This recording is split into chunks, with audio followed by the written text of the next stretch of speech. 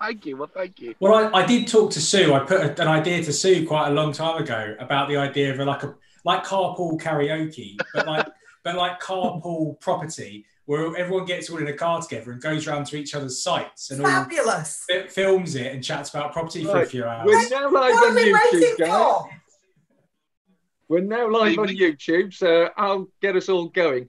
Welcome, everybody, out there on the world of YouTube.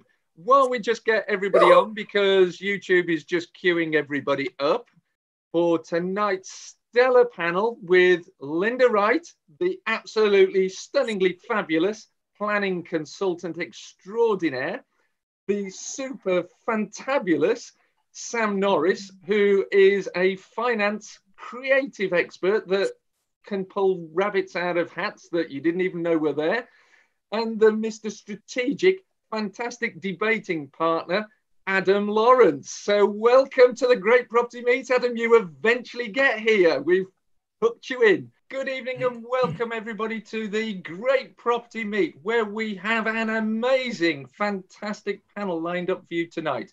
We've got Adam Lawrence joining us from his virtual car, but the windows seem to go up and down in this virtual car that he's got on his Zoom meeting.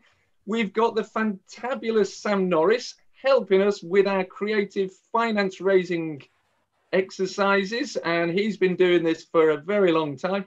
And we've got the superb, fantabulous, absolutely beautiful, gorgeous Linda Wright, who's going to blow us away with the planning expertise she's garnered over the last 30 years. So I'd like to firstly start by thanking the sponsors to the Great Property Meet, property118.com, fantastic online resource, the best property investor news magazine aimed at the strategic property investor, YPN, Your Property Network magazine, who focus on your property deals, Anjum Design, who are one of my power team, Newman Property Experts, one of our local agent sponsors, Blend Finance as well. So without further ado, what I'd like to do is welcome our illustrious panel. So give everybody a big wave to the audience, guys. Thank you. And Linda, a smile wouldn't go amiss. I think we're about to crack the camera. I think she's on mute as well. I didn't get that abuse, Linda. I am sorry. I said it's Monday, for God's sake. Brilliant. Well, for those people who don't know Linda, if you've not met Linda before, she's actually a stand-up comedian as well as a town planner. Now, I'm expecting big things from Linda tonight because she always puts a smile on my face.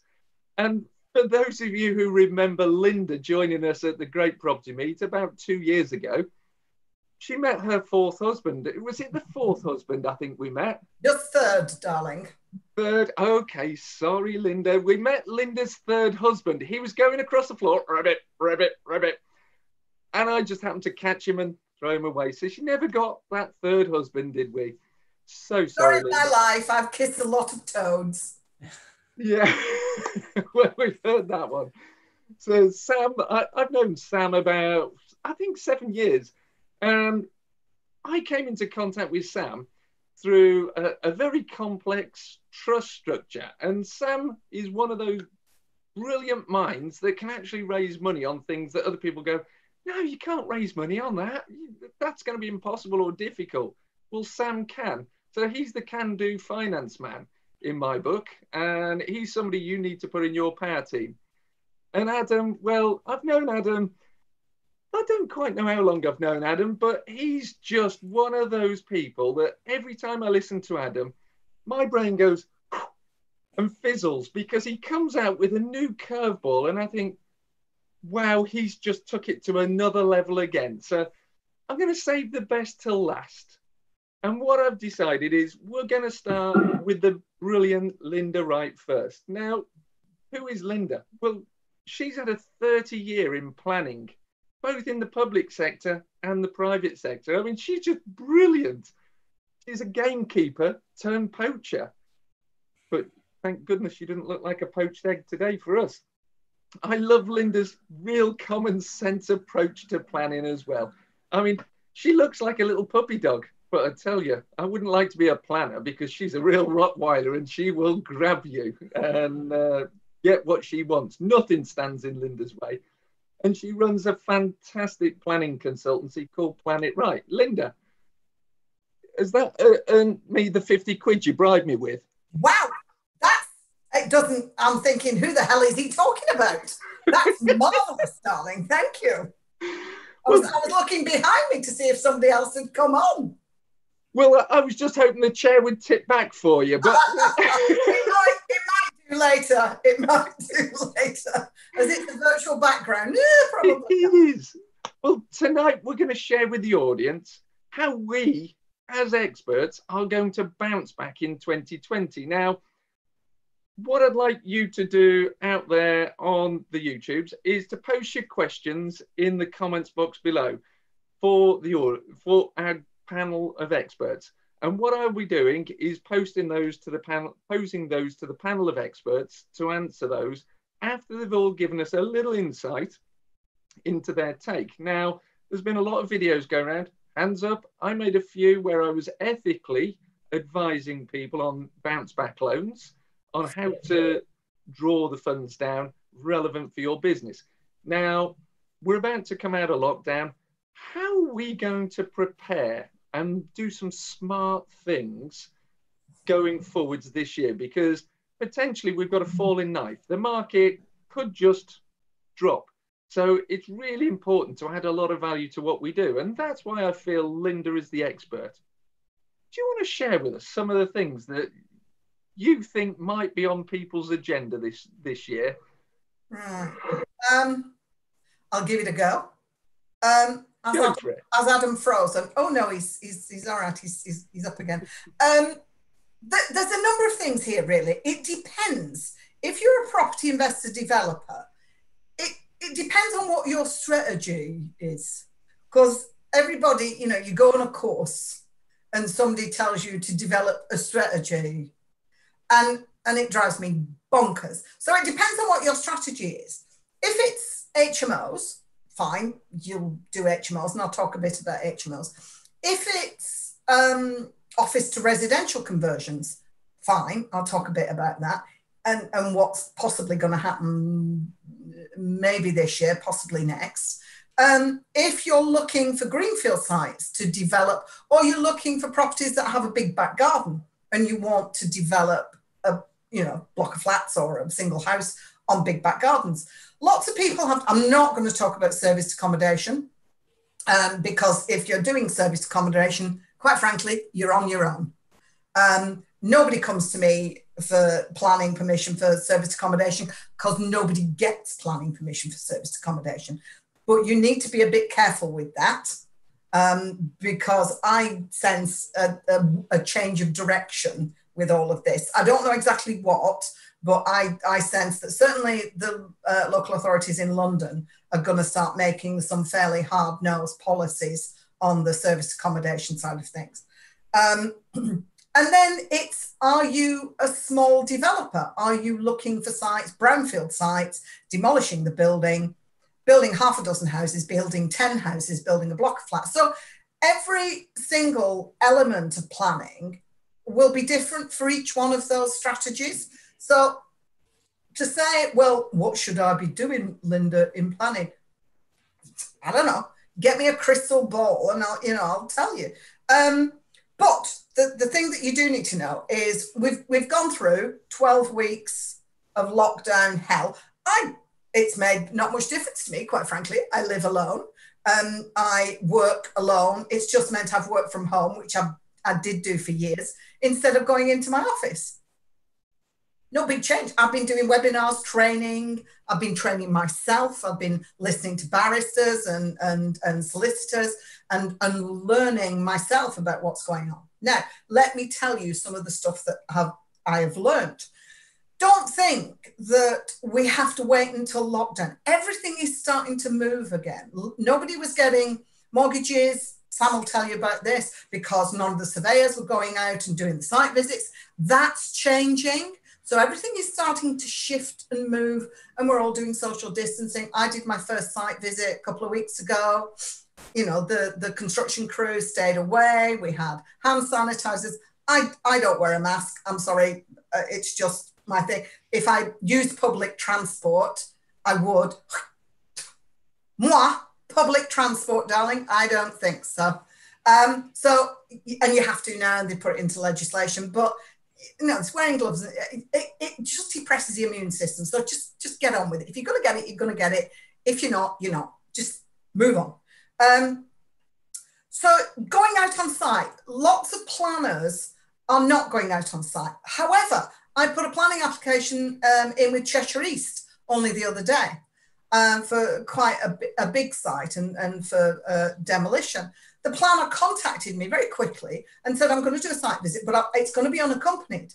So you think, fine, do the unaccompanied, do a site visit. I'm just pleased you're going out there, you're looking at it, you're contacting me. Fabulous. So don't think that because of this lockdown, everything has ground to a halt. Now, let me just say, some councils are better than others, as we know, because every single council will be different. We know there is no consistency across the board with planning. Every council will interpret things differently. So if you are looking at HMOs, then if you're looking to buy HMOs, you need to be careful where you're buying, because we all know Manchester, and we know Bournemouth and Worcester and lots of places have citywide HMOs. Citywide Article 4 directions, which prevent you from doing an HMO, changing a single dwelling house to an HMO under permitted development rights. You need to educate yourself about Article 4 directions. I'm probably teaching my grandmother to suck eggs with your lot, Andrew, but be very careful. Lots of councils now are doing more than one Article 4 direction for HMOs. When you're searching for these things and you put Article 4 direction in, you will invariably get a lot of conservation area Article 4 directions. Move past those and put HMO in there. You have to find out before you're sitting in that seat at the auction, being a motivated buyer.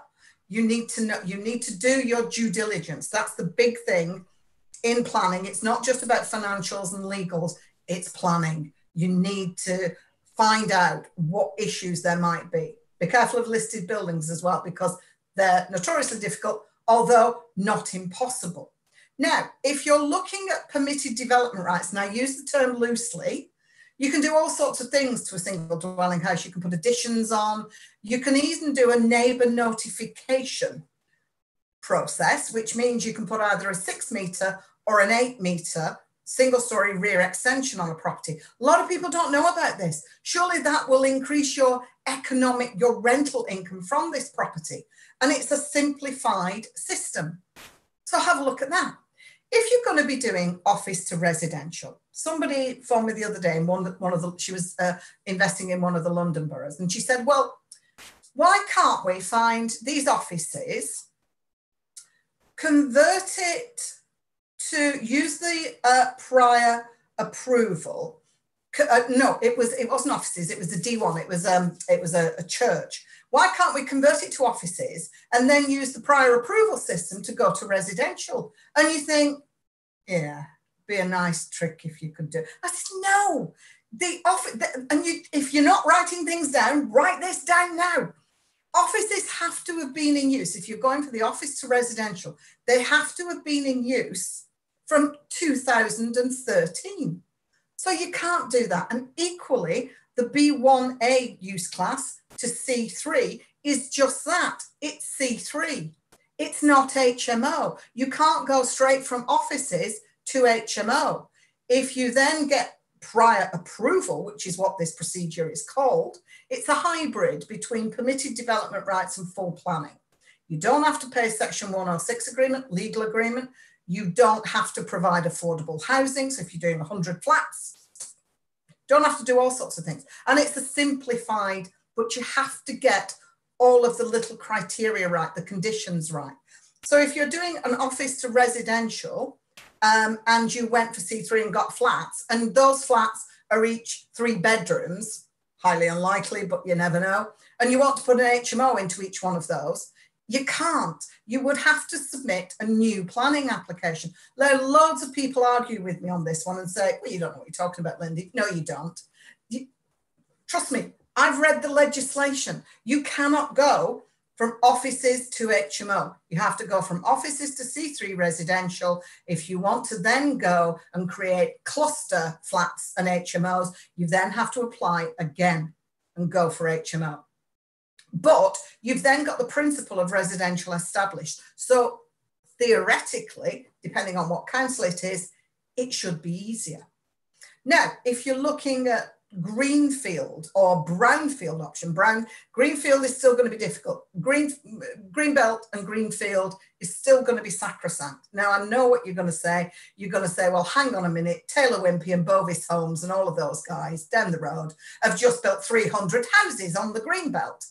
Well, yes, they can, because quite honestly, they are helping the council in their local area with housing delivery. You building one house in Greenbelt back garden is not. So it's annoying and it's irritating and it's infuriating, but you simply can't. You cannot. I've got round in the last, it's 10 years now since I set up I was going to do, in March, I was going to do a whole big celebration and promo, and look at me, 10 years, that fell flat, didn't it? So if, in the 10 years that I've been in the planning private consultancy, I've got round the Greenbelt legislation twice for somebody. And so and it's not for want of trying. So that tells you that if you're going to try and get around the Greenbelt, don't. Unless you're Taylor Wimpey or Bovis or whoever, Miller Homes or whatever. If you're going to go for brownfield, whatever you do, do not go in and demolish the buildings, whatever you do. If you are going to go for brownfield, you might be limited to the amount of space that is already on site, the brownfields that are there. If you demolish the buildings, you start from zero. So you may not get planning permission. So you really do have to leave the buildings on site, and you do a quid pro quo and a bit extra. So whatever floor space you've got, you can replicate, and then a bit more. You can squeeze a bit more juice out of it. But it really does just depend on what you're doing. I do, my lads who do the drawings, because we do drawings as well, you don't need to get an architect. You do not need to pay architects' prices to, look, if you're getting a property, you're gutting it, refurbing it, you're putting an ensuite in the living room to create an HMO, be still my heart.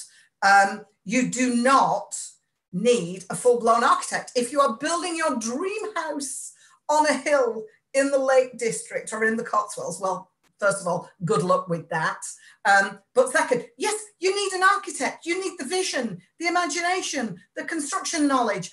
If all you're doing is gutting, refurbing and throwing tenants in, you really don't know that. My lads who are my associates, they are experts at splitting up existing buildings. They go in with their little gizmos, measure everything up, they put it all on AutoCAD, and we end up with a building that not only we get planning permission with, but passes building regs as well.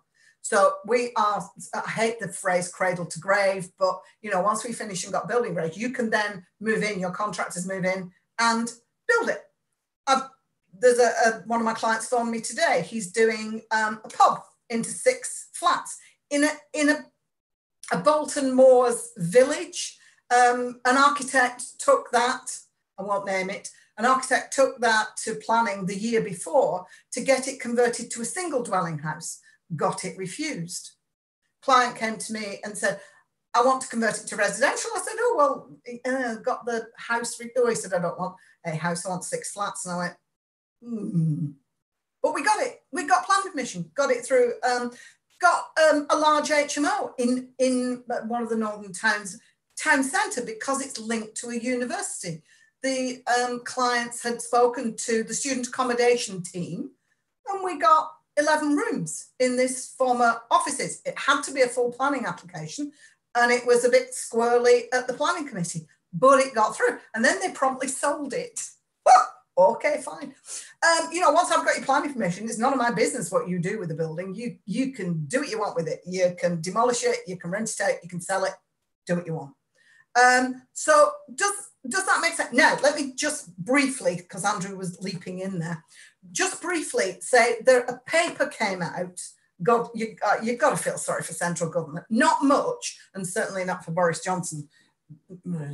Anyhow, a paper came out on 12th of March called Planning for the Future. Now, there's a massive amount of changes likely to come in for planning for the future. Actually, I'm sorry, I'm quite hot and I'm fiddling with my glasses because I've got a sweaty nose and my glasses are sliding down. I know that's a very attractive image for you, but, you know, bear with me. So, what is coming in, and it should have been spring, summertime, but that's not going to happen because central government are a bit busy. And it might not even be autumn time. It may even slip and slide into next year. But they're talking about new permitted development rights. Now, we don't quite know what those are, but one of the things that is bubbling under, and again, if you've got a pen and paper, write this down, is for office buildings to be demolished and rebuilt as residential flats. Not just converted, because quite honestly, some of the office buildings that I've seen, you know, the old 60s office buildings, they're a bit daggy. Quite frankly, if there's flats in there, I wouldn't live in one. Some of them are a bit, you know, on the edge, and they're in weird areas. So what they're proposing, and this has been this is nothing new, this has been on the cards for years, but they are desperately trying to get through the possibility of demolishing office buildings and new build residential. So that's one thing. The other thing is air rights, as they call it in the States. A lot of this stuff in Las Vegas and things, and New York. But air rights is if you have one building that's, say, I don't know, 4 stories, another building that's 4 stories, and in the middle, you've got a 2-story building. They're calling it a permitted development right. I think it'll be a prior approval, like the office to residential scheme, to go up a couple of stories to go to the same height as the building on either side. Now that's kind of a game changer, really. And if they do it, it's not going to be full permitted, but you are going to have a prior approval. But if you do a prior approval, then it means for the floor that you create, there's no Section 106 agreement, there's no affordable housing requirement, you are sort of let off those things if they do it the same way as the prior approval. Just remember that although there is still prior approval to change light industrial, the office to residential is now a permanent right, so it's fixed. So if you get a prior approval from the council for office to residential, it lasts for 3 years, just like a full planning application. There's no long stop date. There was storage and warehouse to residential that ended the 10th of June last year. They did not extend it. So if you are looking at a building where the seller says, oh, well, I've got planning permission for residential, that's fine. But whatever date that was approved, there is only 3 years on that. And that will then end. So if you don't do this and complete it, there is no possibility of going back into the council to get prior approval again. It's finished, it's done. So warehousing and storage, but there is light industrial. You can go for light industrial to residential, but that is scheduled to end in October this year. Now, the fact is, the likelihood is that what's going to happen is that is possibly going to get extended, but it might not. They might do what they've done with the warehouse and storage, which is a different use class. They might do the same with the warehouse and storage, and they might end that. So seriously, if you are looking at a light industrial that's had prior approval a light industrial to residential. Be very careful with the dates on these things, because they might not still be in legislation at the end of this year. But there's lots of stuff coming. There's lots of funding for big housing developments. Everybody says, oh, there's lots of funding for housing. Well, no, it's not going to come down to you if you're saying, well, I'm creating a 9-bed HMO, so I'm creating housing. No, you're creating rooms in a house or a building. What they mean by funding for housing is large amounts of housing. It's not about you just doing one house here or there. There may be some available, but I wouldn't hold your breath about it. So that's sort of a whirlwind. If I've missed anything, who's that? Are you on a sex chat line? Couldn't make it up, did you, Andrew? Right. So, is there anything else that you think I've missed? We're going to be doing this youth classes order series, and I'll leave you to tell people about that, because people get very confused about the youth classes. So I thought we'd do a whole series on each individual youth class and tell you what it's all about, what you can change to, what you can't change to, and what you should be looking out for. Because loads of people call me and say, oh, I phoned the council. I love it when people get on a high horse. You can hear them going clippity clop on the high horse. Well, I phoned the council and they wouldn't tell me. Well, they don't know. Honestly, councils don't have resources to go around the high street and every building in the country looking at what the youth class is.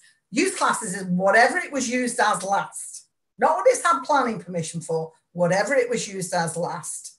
And please, if I had £1 for this, the number of people that say, well, on the estate agent's details, it says, what's the function of an estate agent? To sell. They're going to tell you whatever they think you want to hear. Please do not believe. It's like, you know, estate agent's details. Yes, there are pixies and fairies and unicorns in there. Stop it. Find out. Do your due diligence. Don't be lazy buggers. Right, on that note, on the buggers note, I will stop, because I'm sure I've done more than you wanted me to. You're on mute, Andrew.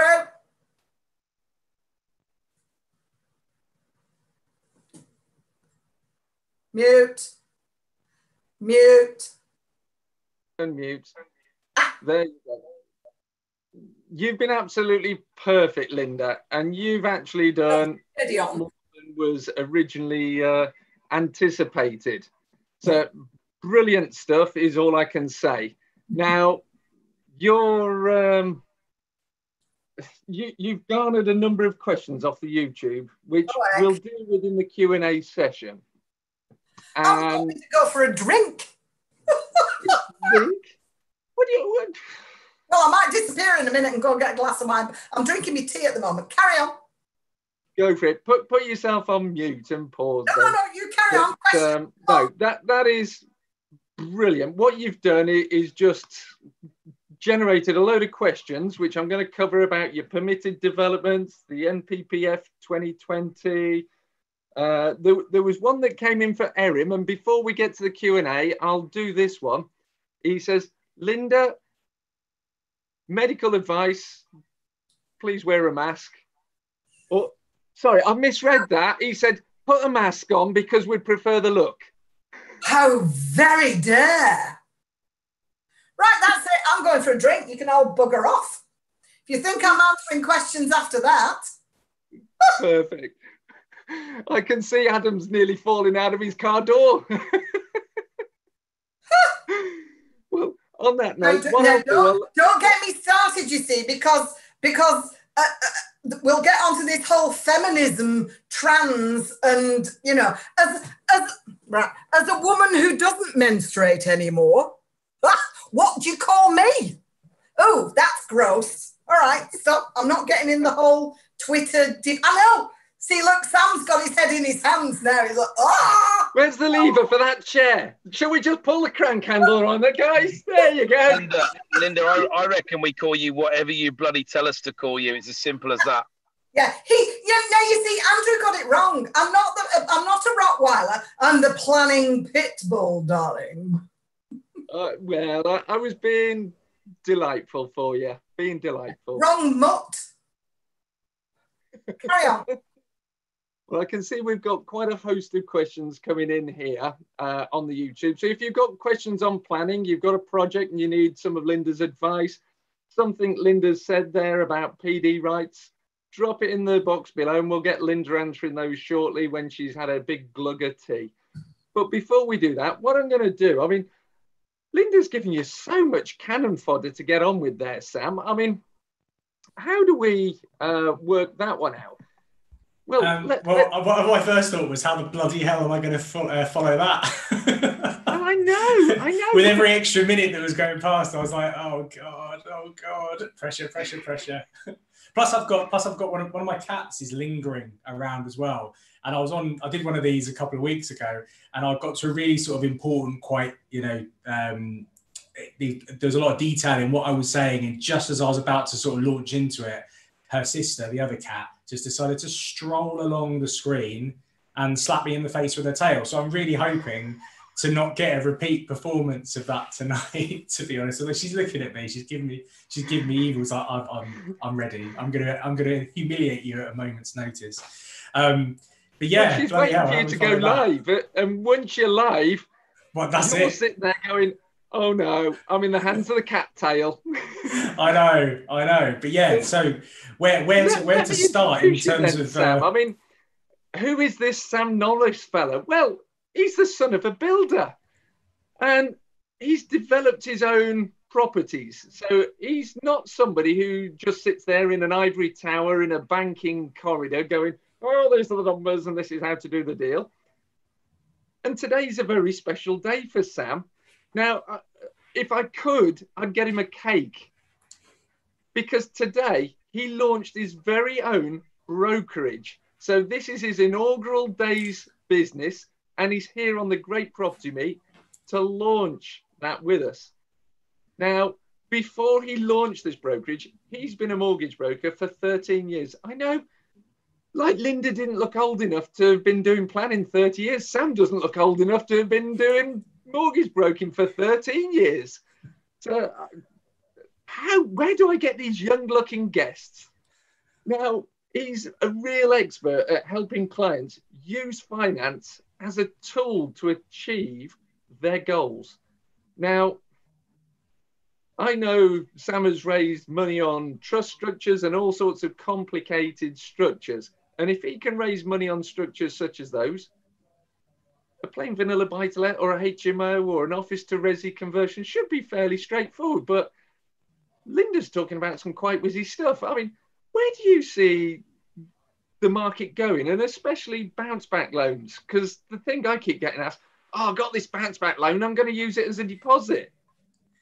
Sam. Yeah, do you know what? That's probably a good place to kick off, actually. Let's talk bounce back loans, because like you, I am getting that question left, right and centre, to be honest with you. The consensus from the market when it comes to mortgages, let's break things down. We're talking mortgages here, is that they can't be used as deposits.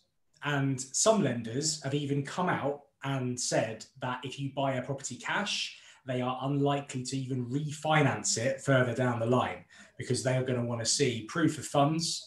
By the way, if you buy cash, when you come to remortgage, chances are your lender will ask you to provide some kind of proof of funds of the original purchase. So with these bounce back loans, you are still going to get found out, for want of a better phrase, even if you buy cash and then you want to refinance out further down the line. So pretty much across the board, we're getting told no. Even when it comes to bridging and developing and stuff like that kind of finance, the main consensus again has been these loans, these bounce back loans are not, the government is telling us they're not to be used to purchase assets, of which property is one of those. However, I was actually on a call recently with one such development lender who said, in certain circumstances, they would actually look into this. And those circumstances were that if it was actually a propco, so a property company that was actually taking out the bounce back loans, obviously their business is buying and selling or developing property. Therefore, adding an asset or adding a new development is part of their, their strategy, their business strategy. And so they would potentially look at using bounce back loans, not necessarily for the deposit, but they could look into that covering the cost of works. I've since spoken to other development funders and they have suggested the same. This kind of leads on to a slightly different point when it comes to bridging and development. There has been a massive difference over the course of the lockdown between the bridging and development part of the market and the mainstream, well, I say mainstream, the mortgage market. That's anything from your Barclays all the way up to, your smallest local little lenders that still will have banking licenses and lend mortgages. The bridging and development side of things have actually been surprisingly risk averse. This is a section of the market that typically, they've been called cowboys in the past for some of the stuff that they're happy to do. Some rightly, some wrongly. But they've been massively conservative. They've been, certainly we've seen on the development side, a big sort of pull back on the sort of maximum loan to GDV, which is where we have to start in terms of figuring out how these development loans are going to be worked out. Typically at the moment, I'm telling clients, we need to be trying to work out whether we can actually get this deal done based on a loan to GDV of 55 to 60%, something like that. Now, there's pros and cons to this. The cons are certainly that there are going to be some deals that some people can't do, because some developers can't do because they just don't have the money. There are ways around that. We can look at things like deal stacking. We can get mezzanine funding involved. We can even get crowdfunding involved potentially, so equity-based funding to stack this up. So we can think outside the box. But typically, when we're talking about senior debts, that's first charge debt, 55 to 60%. Now, for me, and this might come as a massive surprise because the more money I raise, the more I get paid, essentially. I'm a big advocate of not overstretching yourself at all. And I always try and push my clients on the side of caution if I can. So the lower loan to GDV that they're raising, the better the profit margin is likely to be, because the cost of funds is going to be lower because they're actually spending less on taking out those funds. And there's a greater contingency in there just in case something does go wrong. And really, it's this contingency that's pushing lenders, development finance lenders, into doing this kind of strategy, into de-risking themselves in this way. And it's because they are worried that we're heading for a dip. Property values are going to be going down at some point. I've already seen at the top end of the market, I saw a down valuation not that long ago of what was a purchase of 3.1, I think, that went down to 2.6. Which was which actually wasn't enough to stop the deal from going ahead, thankfully. But it's at this higher end of the market that we're going to see this dip, I think, really take effect. But no one's really knowing when this dip is likely to happen. In fact, a lot of the stuff that we're seeing coming out of the news at the moment is relatively positive. Transition levels up. Lending levels up, all this kind of stuff. So it leads me to believe, when's this dip actually going to happen? And maybe it might not happen, which would be absolutely fantastic. But development finance lenders are erring on the side of caution. They're expecting this dip to occur at some point. And so they're thinking, okay, well, if the GDV is going to be, they're thinking it's going to be there. If we lent at 70% GDV, which some lenders used to do, then that doesn't leave too much room, and suddenly our loan is at risk, because the second part of it as well, of course, is exit strategy. How are we going to get our money back? Now, if they're selling, great. Okay, that sort of difference of about sort of 10 to 15, 20% in terms of the loan to GDV is not going to make too much of a difference. If they're selling, they're still going to get their money back, to be honest with you. It's when they're looking to refinance, and we did see over the last 18 months, well, I certainly have, and potentially Adam might confirm this as well, quite a bit of a shift where people are going from this sort of build to sell model to more of a build to rent model. And so I've certainly seen a lot of clients come to me and asking me advice on how to do this and how to structure this. And there's kind of two main ways to do it. One is that you get an exit loan for the entire block, a multi-unit block, maybe a commercial loan, something like that. Or we split up the titles and the leases and we create individual mortgages on each and every one of them. Now, development lenders are concerned about this because, number one, they're worried about loan to values being reduced across the board on the mortgage side. Typically, really, 75% is kind of the maximum at the moment. We go back pre-lockdown and we were getting 85% loan to value buy-to-let mortgages, which is pretty crazy. Now I think there's only one or two lenders that will go to 80%. But these aren't the lenders we're going to go to. I think one of them is Virgin. Okay, Virgin are not going to be lending on these types of properties that have just been built. These are sort of for those that maybe have inherited a property and they're just going to rent it out short term, just want to pull as much money out as possible because they've got to pay inheritance tax bills or something like that. So realistically, we're at 75%, and that's at best. So the best lending in the market is still probably around the 65-70% mark, although that is changing pretty much daily, which is good news. But 75% really is where we're at. There are still lenders that haven't come back into the market. There are still lenders that are being very inflexible when it comes to their criteria.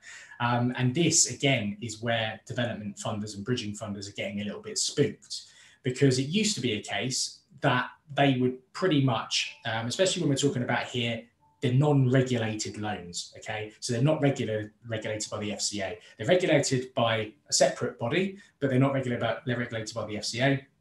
And so they don't have to put as much due diligence into the exit strategy if the exit is a mortgage. And they were comfortable with that before because there was just so many options. We've got more lenders in this country than the rest of Europe combined. So there was so many options available in terms of lenders.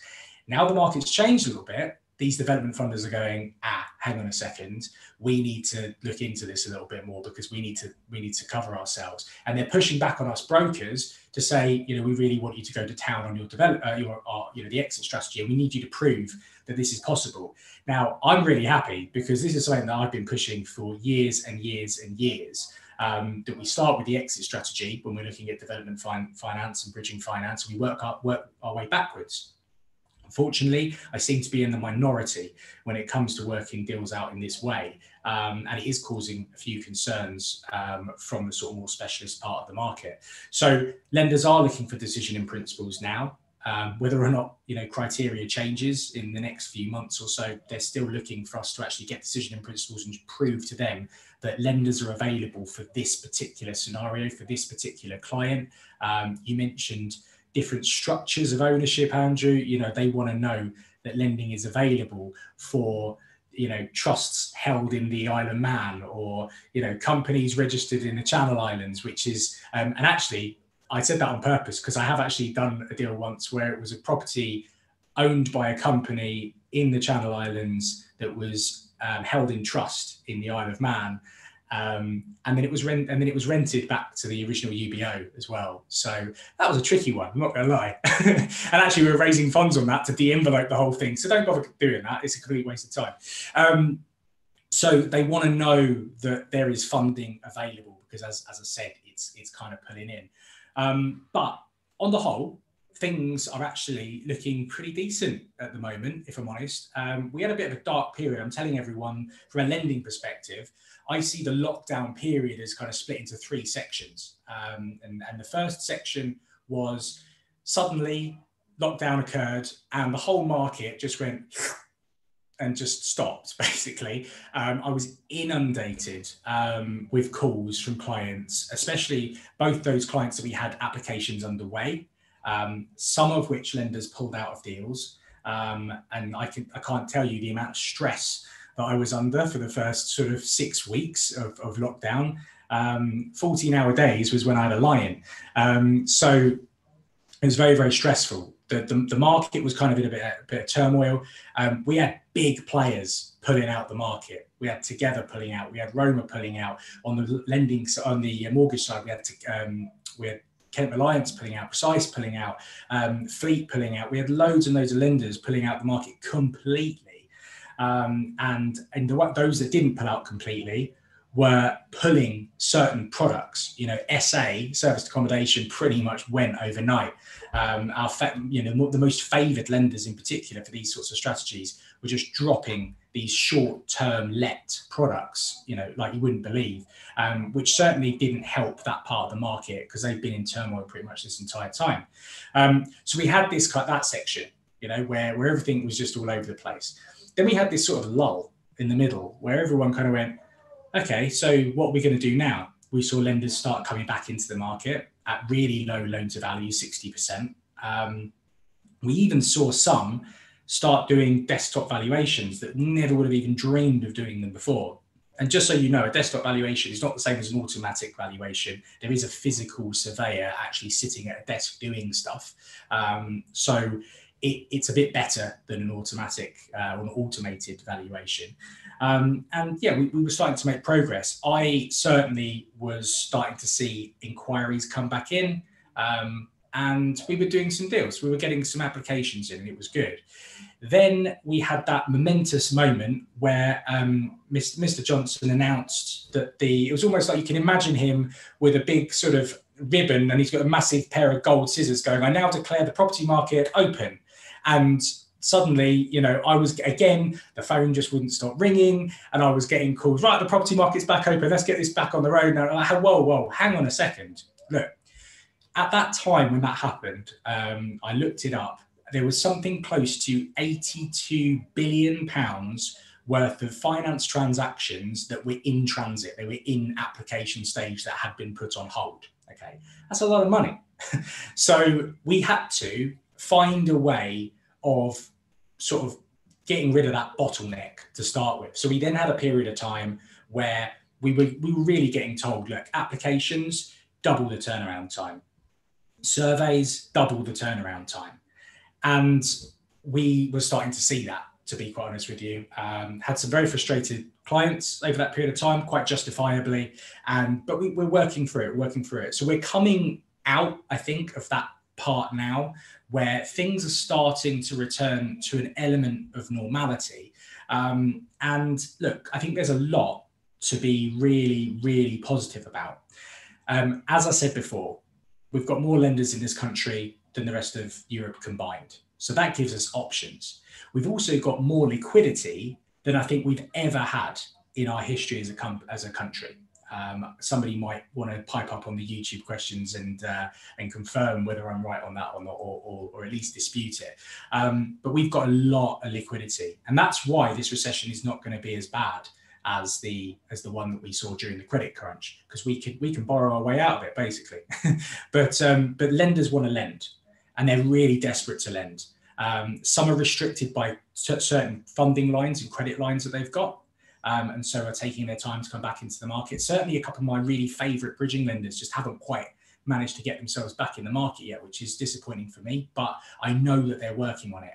And what's really, really happy, sort of made me really happy during this period is actually, I think probably bar a couple of bad apples, on the whole, the market has acted quite responsibly.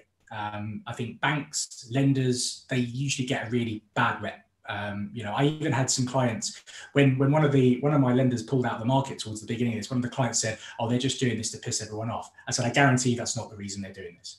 They're doing this because they're inundated with new inquiries. They don't know how to service the applications, and they furloughed 87% of their staff. So all their underwriters are currently on the phones sorting out mortgage holidays for everyone, and don't even get started on that. I'll leave that to the side for the time being.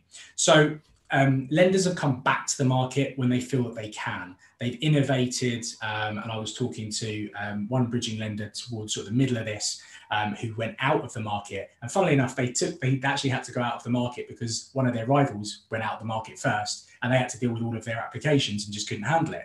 So instead of giving bad service, they pulled themselves out. They took time to, get the applications that were already underway through. so basically they said, we're actually going to look after our current clients rather than look after new clients, which I think is a really responsible thing to do. And they only came back when they were able to facilitate desktop valuations that would allow them to actually go all the way through. Some lenders were saying, look, we'll still take new applications and we'll go all the way through to offer, and we'll do an offer subject to valuation, but we can't complete until we have a valuation. A lot of lenders didn't want to do that. But we are now in a position, I think, where, as I said, there is liquidity. There's a lot of want and need in the market to lend. As we've seen, transaction levels have gone up pretty high. And I think there's a lot of people that have been sitting on their hands ready and waiting throughout this lockdown period that are now absolutely ready to go. And certainly in terms of my own experience over the last couple of weeks, I probably had more new inquiries from existing clients over the last 2 weeks than I have at any other 2-week period, probably in the last 18 months. So that says to me that a lot of people are ready and waiting to go, and they're getting back in touch and they're going for it. So for me, the future looks bright, and I'm feeling positive about things. So now Adam's going to rebut everything that I've said and tell me I'm completely wrong. Well, I was going to say, Sam, you've certainly given us a lot to think about there. I mean, for the inaugural day of launching your new brokerage, I forgot to ask the important question. What's the name? And I've been trying to keep this under wraps because I was trying to, we chose a name, me and my business partner, that represents our new geographical locations. Because for those that don't know, I moved from London to the West Midlands. And as I look out my window right here, I can see a very famous body of water that connects London to the West Midlands. So I'm not going to tell you what it's called, but that is a clue as to what it's called. Well, I tell you what, and this will come a bit later. I'll update people on a few things that are coming and happening. But we'll release that one again very soon, won't we, on another video? Yeah, we will. Look, I've not being too cryptic. I'm going through a bit of a sort of transition period at the moment. And so for me, I'm just sort of servicing current clients and any kind of new inquiries that come in. But we are looking to do a nice, big, juicy launch. Hopefully, Linda, with a glass of wine or something sparkly in our hands, sometime in sort of maybe October time, once all the pubs and stuff are open. So yeah, it's exciting times. That sounds good to me. I'll bring a bottle of... You're all invited. Thank you. Well, I mean, I know you've raised a really interesting point about the lenders are expecting a dip happening. And I'm interested to hear Adam's views on that. I mean, I've got my view. And I sort of liken it to like a bit of a skipping rope, and you're going like this at one end and the rope's going in a wave. Because of various things, VAT, income tax, but not furlough, bounce back loan, payment starting. So there's lots of different little blips that are going to happen along this route. So for me, I'm looking at this and saying to myself, I expect there to be a wave. But don't take my view when we've got the expert on the panel with us. Let's have a listen to what Adam's got to say. Now, Adam, I mean, how can I introduce Adam? I mean, he's my favourite property debating partner. I mean, we've been on more panels debating, and I always take the commercial. He always takes the residential, and I think Adam overall wins, but I get the swing vote of converting people from residential to commercial. So it's an interesting debating partner to have. He's co-founder of Partners in Property. I mean, wow, isn't that a phenomenal network that you've set up and spun off, and it's grown like a bushfire. Really has taken off, and I applaud you and respect you for that, Adam. Brilliant work. You're a prolific network, and not just in your own Partners in Property, but I can't turn YouTube on without seeing you here, there. You're always somewhere. If it's not 9 a.m. on a Sunday, doing a Piot and Jay and Ross webinar, it's somebody else. where do you find time? Because you've got 5 letting and estate agencies that you run as well, and a portfolio of over 200 properties. And the thing I love about you is you don't just go, oh, I'll have one of them, one of them, one of them. You go and buy properties with 78% proven discount off market value. I'm right there at 78%. Is that right? I think we achieved 73% of value over the last 100 that I assessed when we did the exercise, Andrew. So yeah. I mean, you're buying at a 78% discount to the market. Now, if that's not good, I mean, Adam's got an MBA and he's one of the smartest cookies I know. I'd call him a rocket scientist of property. So with that, whilst he's in the cockpit of the rocket, if you've got questions for Sam on finance, drop them below, because there's been questions coming in and I'll make a note of those. And when Adam's finished, I'll start posing those to the panel. But can we give a massive round of applause to the phenomenal Adam Lawrence, the rocket scientist of property, before he jets off into orbit in that space shuttle he's in? Thank you so much, Andrew. That's why I've got the roof open, so the ejector seat is ready to go. I think in many ways both the excellent presentations that have gone before me have made it quite easy, which is nice, and I thank you very much for that, both. Because you've covered an awful lot of the ground, and I can just bring a few things to tie those together. I think I really like Sam's point about the sort of tripartite phase of the lockdown, and I think we could probably expand that to how lenders have felt, how valuers have felt, how investors have felt, how developers have felt throughout. And I think if you'd polled people on the 28th of March, let's say, then they would have said, 20% down minimum. There were articles coming out saying Knight Frank are predicting a 40% drop in the market and things like this. And it really was the nut low of the real nadir of what we were feeling. It was just right. And not a transaction had taken place. And it was impossible for transactions to take place, as Sam said. And that sort of operational blocker was a really interesting thing, because we've never really coped with that before at all. And it obviously went on for a relatively extended period. And then as time went on, it started to ease a bit, and you could just feel, you could take the temperature, and people were suddenly saying, well, I think 10% down might be sort of where it goes to. And then people started quoting figures like in 2008, it went down 13%. And then this happened in London, and this happened in Stoke-on-Trent, and this happened in South Wales, and all the rest of it. And then time's gone on, and then there's been more stimulus. So we've referred a bit to the bounce back loans. I know, Andrew, you've done some excellent videos on the bounce back loans. And I seem to recall when I saw the bounce back loan scheme announced that the government expected to extend about 1.25 billion of bounce back loans to small businesses.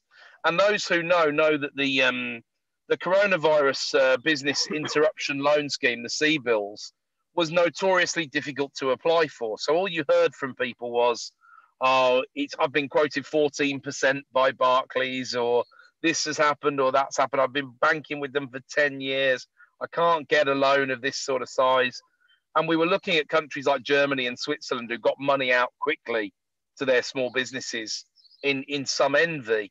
But thankfully, we did sort it out in the end, and we got the bounce back scheme underway. Now, from that 1.25 billion that I saw quoted, I think the figure today stands about 22 billion. So it's fair to say we've somewhat overshot the mark a little bit.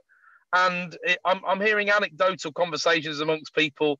It's a bit like top trumps, really. How many bounce back loans have you got? Well, I've got 3 on this business, and I can get another one against this one. And well, I've got 4, and I've got it. And it's all very interesting, but it seems to have filtered through a lot of it into trying to buy property, as Sam said. And I'm sure there'll be people ploughing ahead with cash, not expecting a pushback when they get to refinance. But of course, the thing is, it's the entry level was you have a limited company incorporated before the 1st of March 2020. So if you'd incorporated your new shiny property company on the 28th of February, you'd have been eligible for a £50,000 bounce back loan on the basis that you'd projected yourself that your turnover was over 200k. But then the reality of it is you would go to someone like Sam and say, hi, Sam, here I am, new to the market, but I've got 50 grand. That's a funny sum to have. That seems awfully convenient. Yes, well, I got it from this bounce back loan. Right, okay, well, the lenders might want to know something about that. Whereas if you've got an established property company, the reality, you're probably spending these sorts of sums of money, or you're established developer, you're spending these sorts of money on planning fees, you're spending these sorts of money on site work, you're spending these sorts of money on refurbishments. So this 50,000 or that 50,000 or the other 50,000, it all very much sort of intermingles. And what I've seen, because I look a lot at the auction market, because we procure a lot through auction, is very buoyant auction market, but primarily because there's been a big difference between demand and supply, and the supply just hasn't really been there. And the auctioneers, a lot of people can look at an auction and think, oh, well, it's just one day, isn't it? It's a bit of fun in the evening. Your average auction, you go in and you'd say about a third of the people are there just to watch. The other third are representing the vendors. They're the ones crossing their fingers and their legs and everything else while watching everything that's going on. And about a third are there with an intention of bidding, sometimes less. Sometimes only 10% of the room, to my estimation, is there with a serious intention to bid for properties that are there. And, you know, I've seen auctions that would normally have 70, 80 lots, have 7 or 4 or 8. And of course, with this massive drop in supply, it takes 6 weeks to set up a proper auction. You have to build a book. You know, the way the offline auction world works is there's all this hard work. There's your regular clientele that will give you stock, that will put stuff out there for you, asset managers, housing associations, receivers, all that, banks directly, all that sort of thing. And that whole thing has just stopped.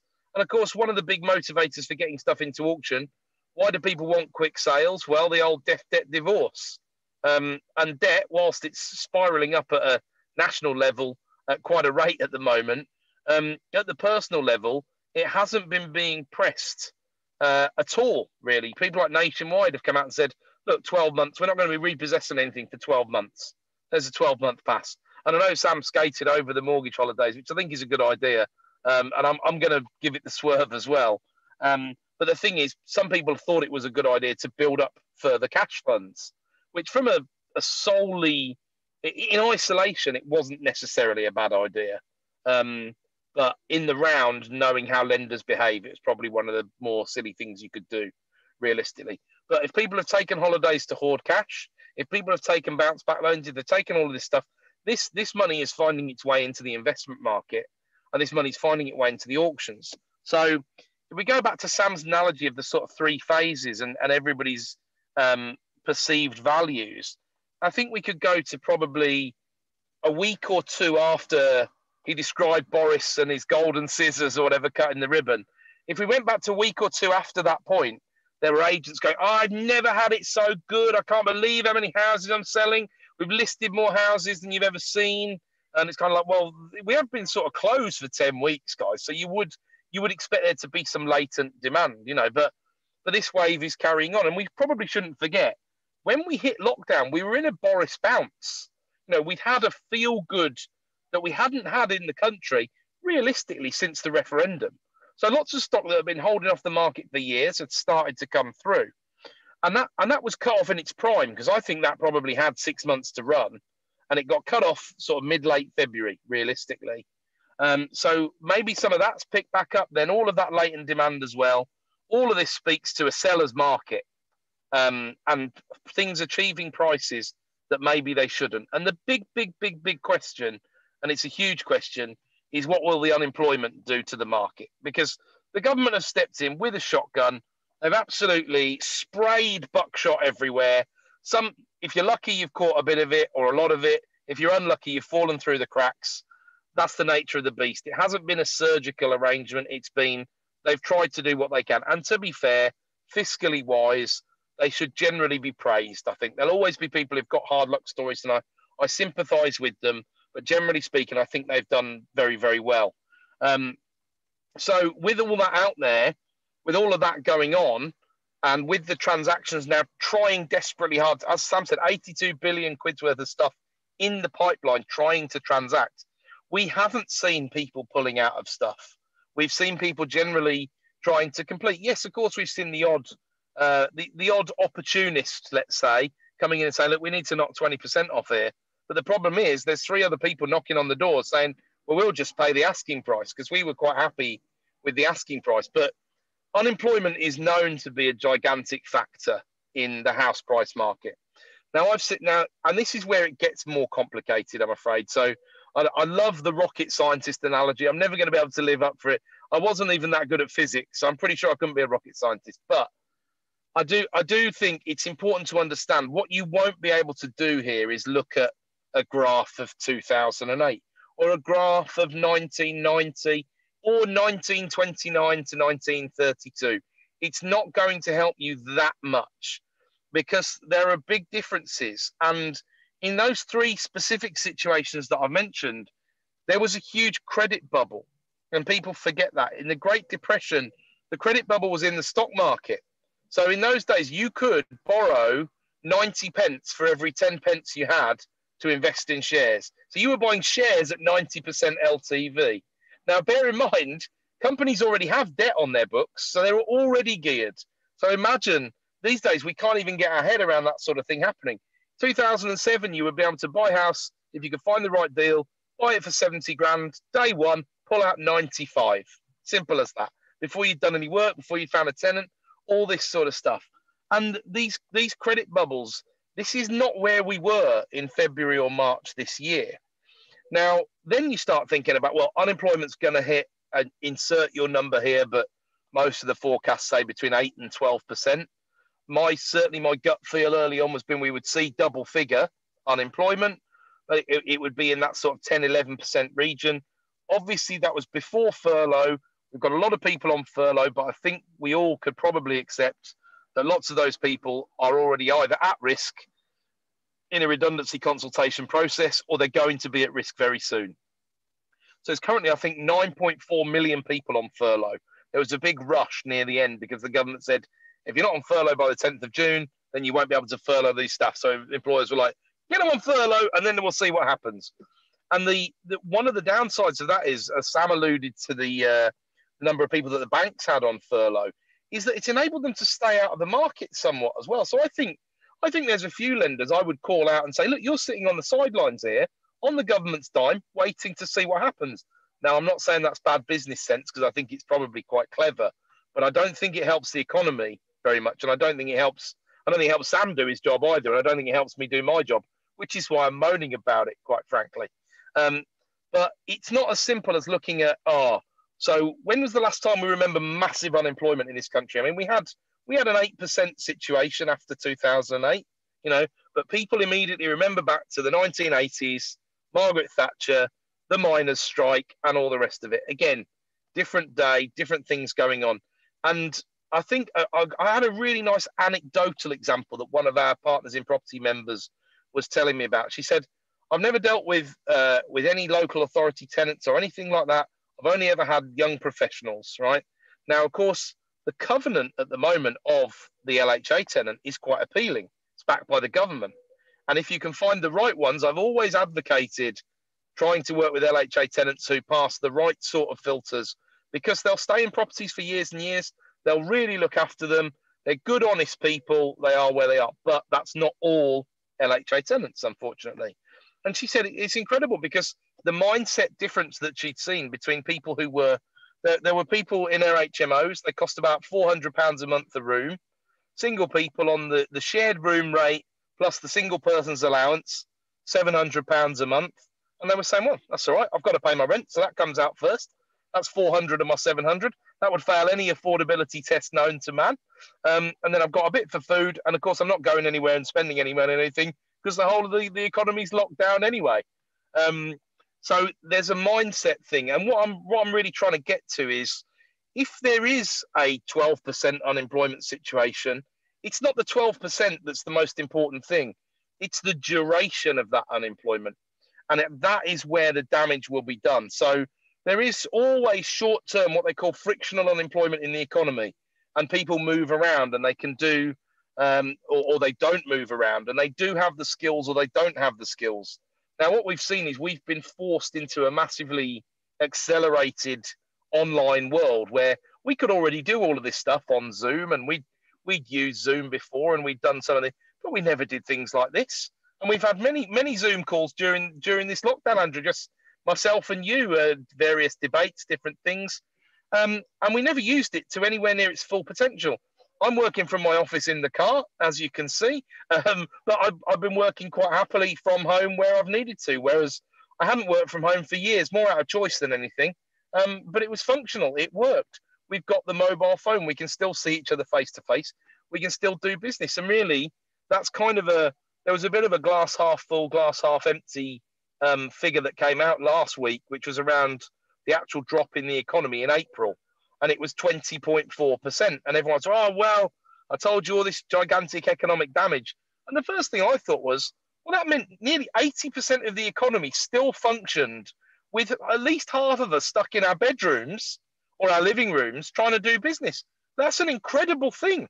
That is an incredible thing, facilitated by tech and the internet. So we go back to unemployment, and how long will it really take? Well, anecdotally, I'm mindful of being too over-optimistic. And as an economist by training, that is unlikely, because very few economists are remotely optimistic, let alone over-optimistic. But I'm mindful of the temperature we've been talking about. And there is an element to which you can talk yourself into a recession and you can talk yourself out. And Boris is a big believer in what they call boosterism. So that is the sort of beat the chest, make Great Britain great again, whatever. And that is proven to drive spending, which is the big driver in the economy. When spending ebbs away like it did during the lockdown, government spending can come in very temporarily, realistically, and pick up the slack, which is what some of it did. And we're going to see, I'm sure, within the next sort of 6 weeks, another emergency budget that will address some of the measures that are needed to really stimulate the economy. But anecdotally, I'm hearing from people around and about professional services that I deal with, other networking meetings, saying, well, we're surprised actually how much business has come back. So I think it's been quite easy, really, to be on furlough, because the vast majority of businesses will tell you that their number one cost is staff. So if you completely take that cost out of the business, that's an interesting proposition. So there has been chance to sit on the sidelines and see what happens. But now we do need to really encourage people to come back to work, encourage people to spend. Now, also anecdotally, I've known a few people who have availed themselves of a few bounce back loans, who've been buying sports cars, who've been going out, not necessarily investing it, but I suppose at least it's got the economy moving, we could say. I'm not sure if I'd want to be holding too many sports cars if we do go into a deep recession, but that's a different conversation. But it's been interesting, and we'll see where HMRC target their sights when the division bell sounds and reckoning day comes on that side of things. But my instinct at the moment, and it is really only instinct, because you can't, as I say, if you're going to look at what happened over time and when GDP went down and how much the house price market went down, you've got to put more variables into that analysis. It's just too simplistic. Right? All good models, and I don't mean Heidi Klum sort of models, all good models will have a number of variables. They won't have too many, because too many overcomplicates things. But realistically, you're looking at 4, 5, 6 things to take into account. And just doing a couple of graphs of this and that, it's just not enough. It's not good enough. You've got to look at it in the context, in the round. Will we see these jobs come back? Well, we've been excellent at creating jobs in the UK over the last 10 years. It's something that's been under-celebrated. And there's lots of pushback on that from lots of sides of the economic spectrum. But we were down in the sort of sub 4% region, which is a great driver for the economy. Because just look at it from the government's perspective. It moves you on the government balance sheet from a liability where they're paying you to an asset who hopefully is paying the government. And of course, that's the name of the game. So it's very expensive to create jobs in the long term. And so that's one of the reasons why the furlough scheme has been so clever, in my opinion, because it has preserved some of these jobs. And I don't doubt for a second it will have saved hundreds of thousands of jobs, because the friction that would have occurred otherwise, the US, I think they saw something like approaching 25% of the workforce go unemployed temporarily. So there was none of this sort of stuff. That's how they do it in the US. Sorry, fly or die, tough luck, bang, down you go. So hard that in May they actually put on 2.3 million jobs. So this looks like the start of the recovery, notwithstanding any second waves. And I don't want to go into that too deeply, but I might say that I think things have been so prevalent on the first wave, and it's not over yet. I'm not sure we're in too many second wave dangers, because I'm not sure we're going to finish our first one at any point in the near future. But it does seem to me instinctively that things are a little bit greener than people thought they would be.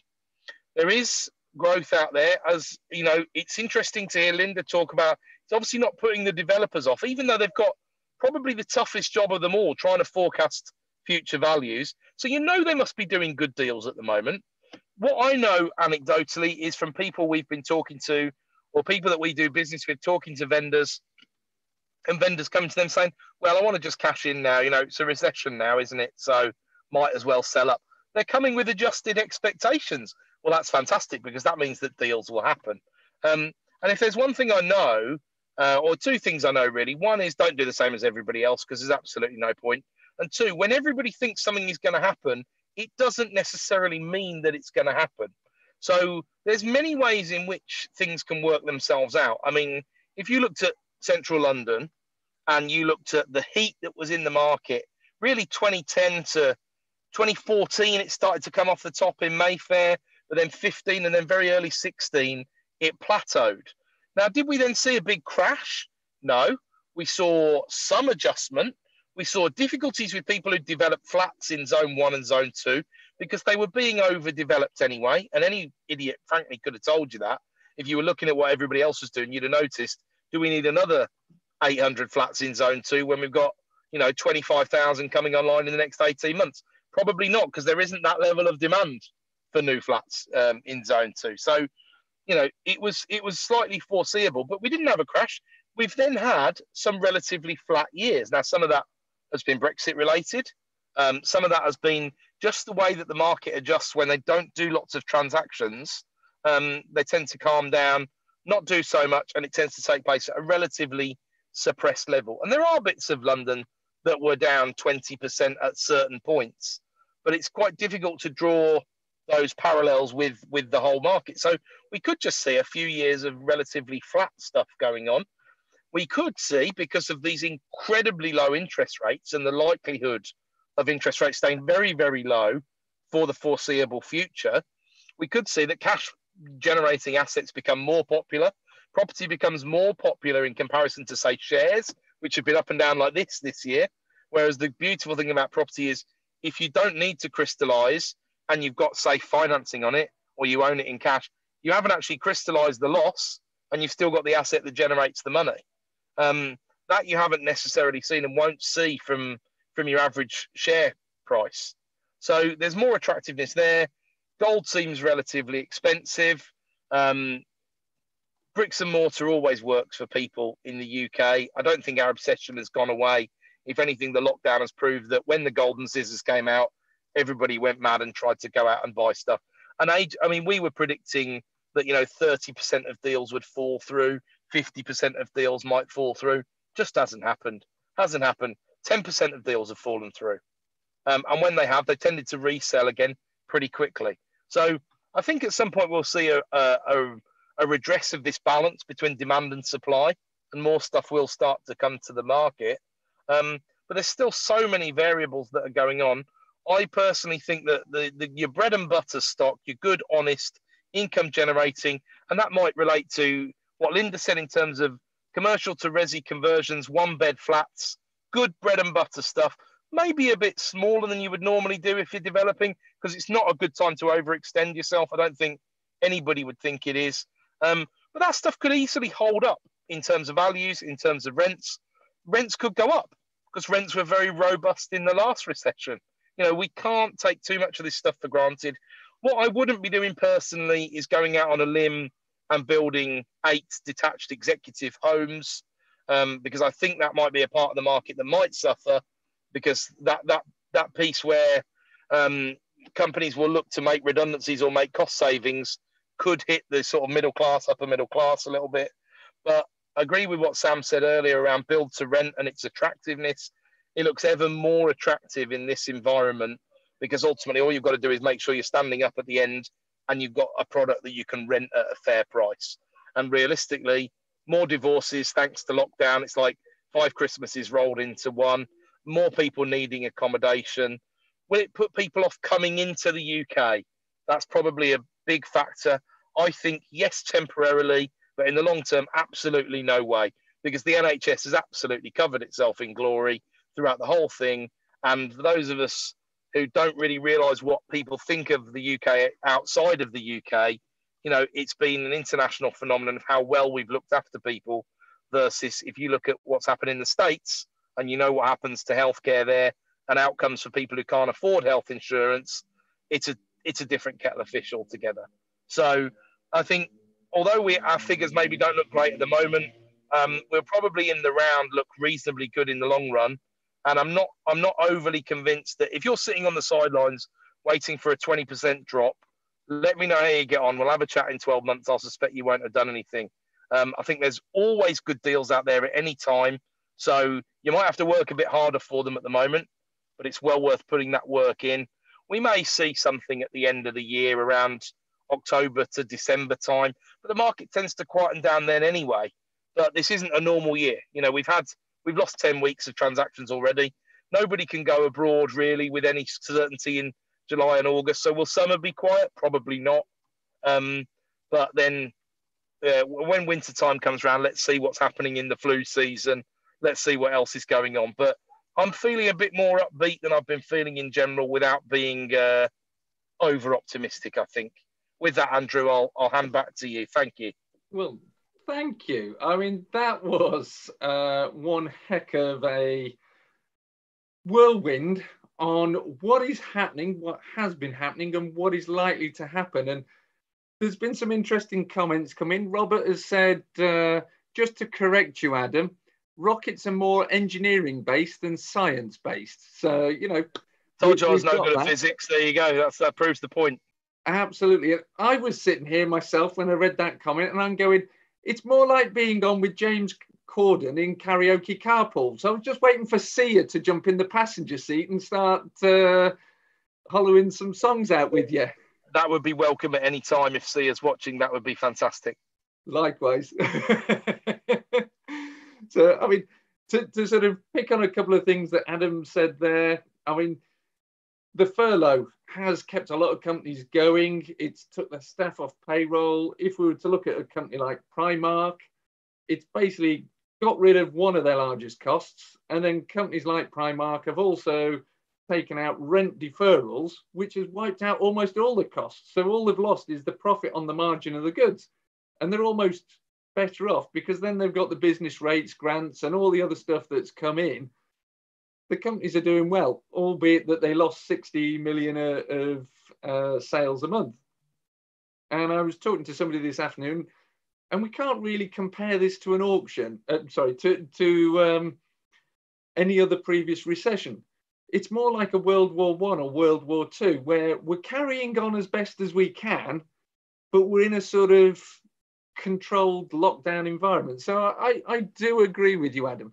Now, we've had quite a lot of questions coming in. If you've got more questions, drop them in the box below. What I'm going to do is sort of pick on the questions and try and answer everybody's questions as we go through.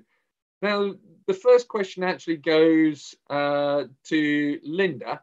And is there a place I can go to find all of the permitted development rules and regulations? And I know that we're in a conversation on this particular topic, but what would you advise on that one for Erin?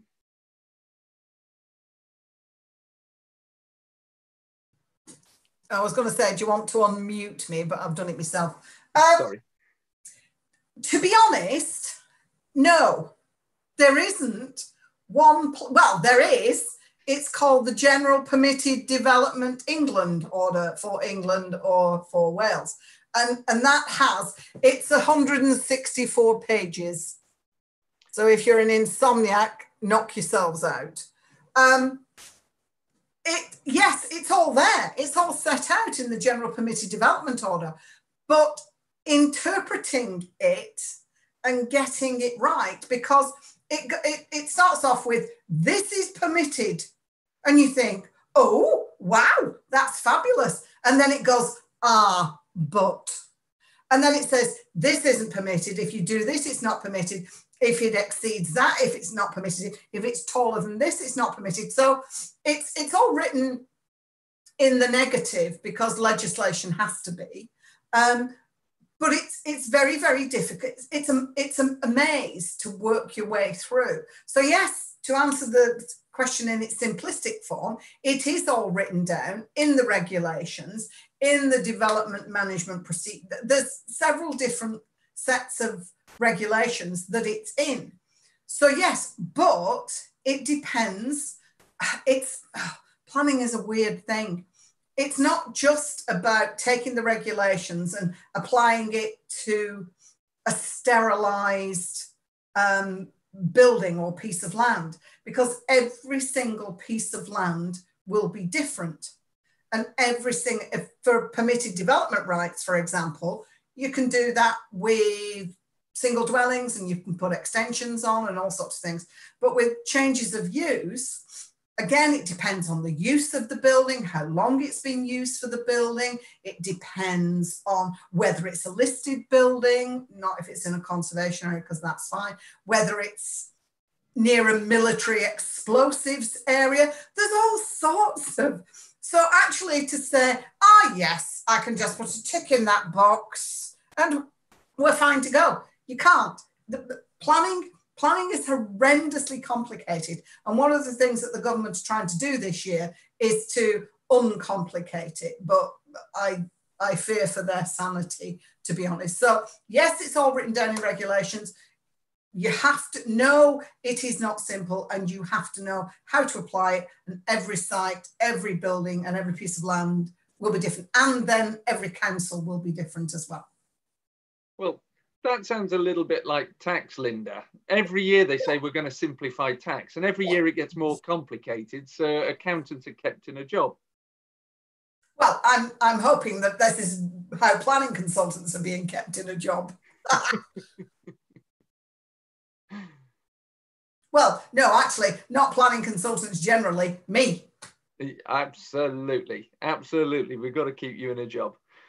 Brilliant answer. And I think what I would also add, Linda, is it's worth people subscribing to this channel. And that's not a plug for this channel. Yes, Linda has some briefs coming soon. Sorry, planning briefs, I meant to say, coming soon. Call them planning pants. Yeah. Never mind, we were going to call them planning shorts because they were going to be short 10, 15-minute explanations. Then I found that a firm of QCs and barristers had put out something, number 5 Chambers had put out something that said, planning shorts. And they got a little pair of shorts and all these. And I thought, I sent a message to Andrew and I went, damn. And then he said, it's all right, we'll call them planning briefs. And I said, well, no. They should have called theirs planning briefs because they are. So I've now decided I don't want to call it planning briefs. I want to call it planning pants. I'm just thinking of the graphic for this YouTube icon here, Linda. Brief pants. Big girl Bridget Jones pants. So if you want to get involved and you want Linda and I to share with you our walkthrough of that planning directory in a real world scenario with not case studies, working examples of how it'll work, subscribe to the channel now. But that's not a plug for anything other than Linda is phenomenal and fantastic. So I've got a question here for you, Sam. And the question is, how does a development finance lender see an investor or a developer if they're using a creative strategy, i.e. they've tied up an option and the asset owner is depositing the property as collateral and they want to convert an office to residential?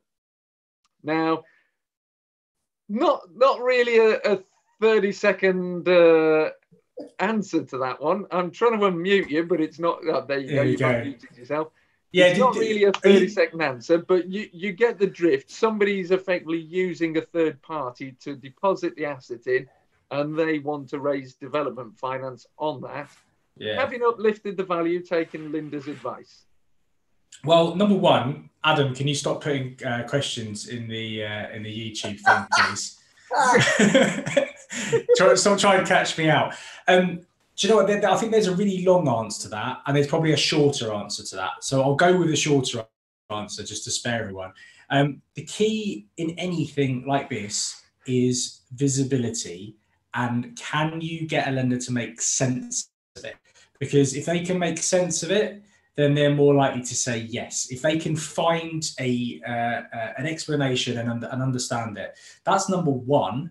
And number two is, no matter how you're buying a property, no matter what you're doing to it, no matter what structures you've got in place, there is one thing a development lender cares about more than anything: how they're going to get their money back. So start with that. Show them very, very clearly how they're going to get their money back within the term that they have set you, or within the term that you've set yourself. And you can pretty much make other things work with those kind of structures. And there's third parties and all sorts of other bits and pieces. You know, you're probably not going to be going to your sort of more mainstream high street bridging development lenders. But certainly the more, trying to think of a nice word to, or not detrimental to other lenders. Those that maybe have been in the game a bit longer, you're more likely to have to use those. And those, unfortunately, usually mean that maybe sophisticated was the word I was going to use. But again, that's quite detrimental maybe to other lenders. Those that have been in the game a while, they're probably going to require the minimum loan sizes are going to be a bit higher, you know, maybe $250,000 and above, maybe $500,000 and above, maybe even $1 million and above. And they're going to want to probably see that maybe you've got some form of experience of doing this kind of thing before as well. So it's not necessarily the structure per se, it's what goes around it. And this is what a lot of people miss when it comes to development funding, is it's the big picture. It's the entire thing and how it all comes together.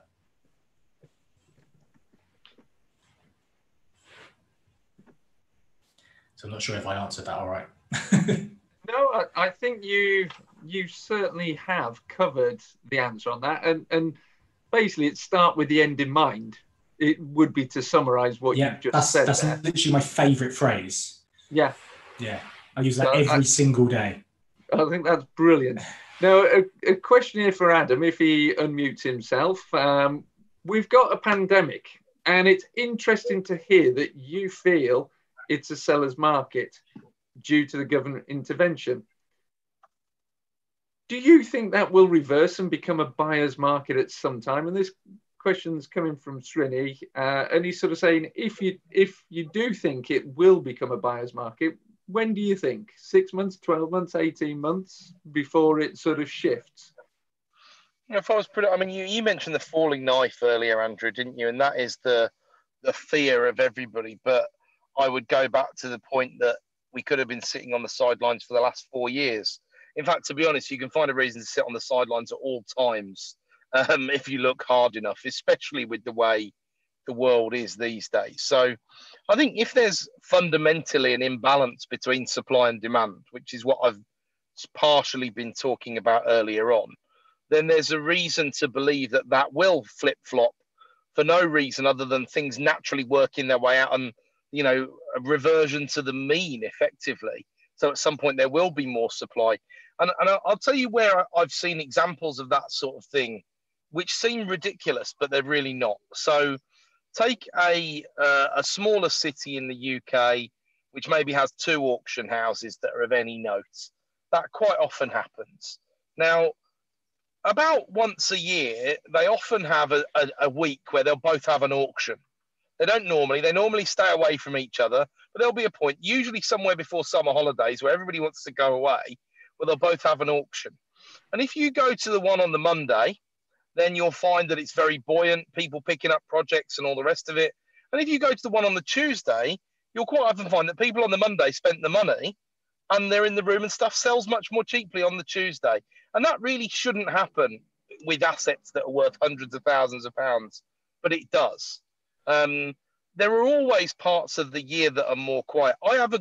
There was a really interesting phenomenon that someone mentioned the other day, and I don't know whether there's been a phrase coined for it or not, but I made a comment on the back of it. So there was a phenomenon because there's been a lot of talk about the Spanish flu when we go back to the 1918 to 1920, and that's where some of the prevailing logic at the moment is coming from. And obviously the world was different 100 years ago, and the amount of information we've got was very different.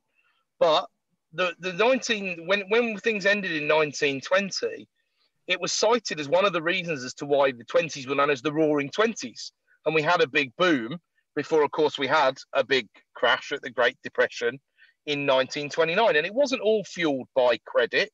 Some of it was fueled by people spending money, consumption, which is what fuels any good boom. And the thoughts were, they call it revenge spending, or that sort of phenomenon, where they say, well, bugger this, I've been locked down for 12 weeks. I'm not having this anymore. I'm not able to go to my favourite restaurant. I'm not able to do this. The government's telling me I've got to do this. Like Linda says, they've got to tell me I've got to wear a mask on public transport. Not that it bothers Linda, because she wouldn't be seen dead on public transport. But nonetheless, they're telling that, I'm not having this. A lot of people, I think, probably feel that they haven't made the most out of the last 3 months of their life. I think it'd be fair to say. I've heard some people say it's like they've been stolen from me. And I can understand that. We live in a free country. We're very, very lucky. We're used to our civil liberties. We're used to all of that sort of thing. So there is an element to which you could lift the lid off, and then people could spend quite hard. Now, ultimately, people can't spend if their employment and their employers are not holding up. So we come back to the original point around where employment is going to land or not. And I think just by definition, and we've been talking quite a lot about sentiment tonight and how that feeds what people do.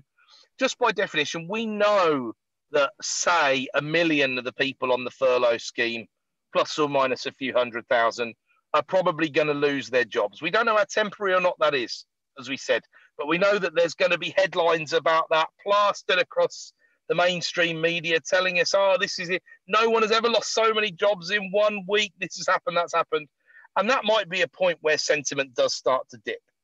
And we've already seen, if you graphed it, it'd be really interesting this year. If you just pick one, I'm pick on the Daily Mail, because why not? Everyone picks on the Daily Mail. So let's pick on them, because they knock out the most content, realistically. And they've got one of the #1 news sites on the internet, whether you agree with it or not. That's the fact in terms of how many hits they get. Did you say Daily Mail, Adam? If you look at I'm just getting the key words in here on the subtitling. They have more hits than the New York Times, Andrew, rightly or wrongly. That's what happens. So yeah, absolutely. So they have Telegraph, Independent. While we're there, go for it. They have come out with I've seen all spectrums of the headlines in the last 2 or 3 months, from housing market in the doldrums, Right move listings up 78%. It's like, well, of course they are. There was no one listing houses last week, everything on the spectrum. So let's see how the temperature changes in the Daily Mail and the mainstream media. And that may well talk people into much more of a seller. And there are people at the moment, I'm sure 20, 30% of the population who are still somewhat fearful of the virus. Maybe they're in a particular risk category. Maybe they've just let the news get to them, realistically, over the last 3 months. Now, they may be holding off, thinking, well, I'll wait and see what happens.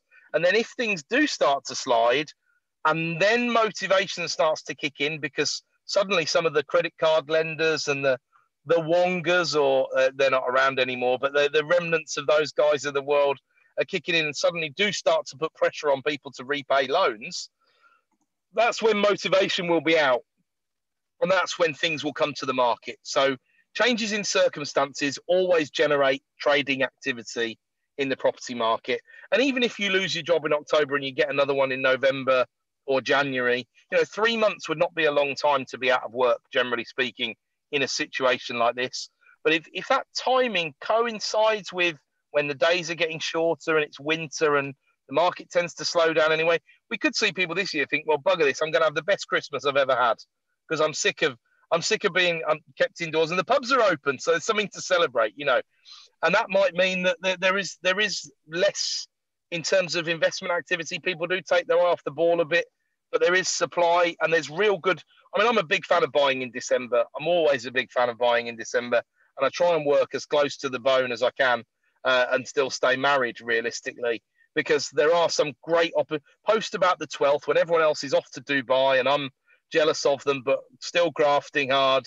I've picked up some spectacular deals, and I don't see any reason why this year won't be any different on that front as well. So just remember sentiment versus fundamentals. But if you're waiting until everybody starts getting miserable, September to December this year, you know, specifically October, November, when furlough really starts to bite, that's when we'll see some stuff happen.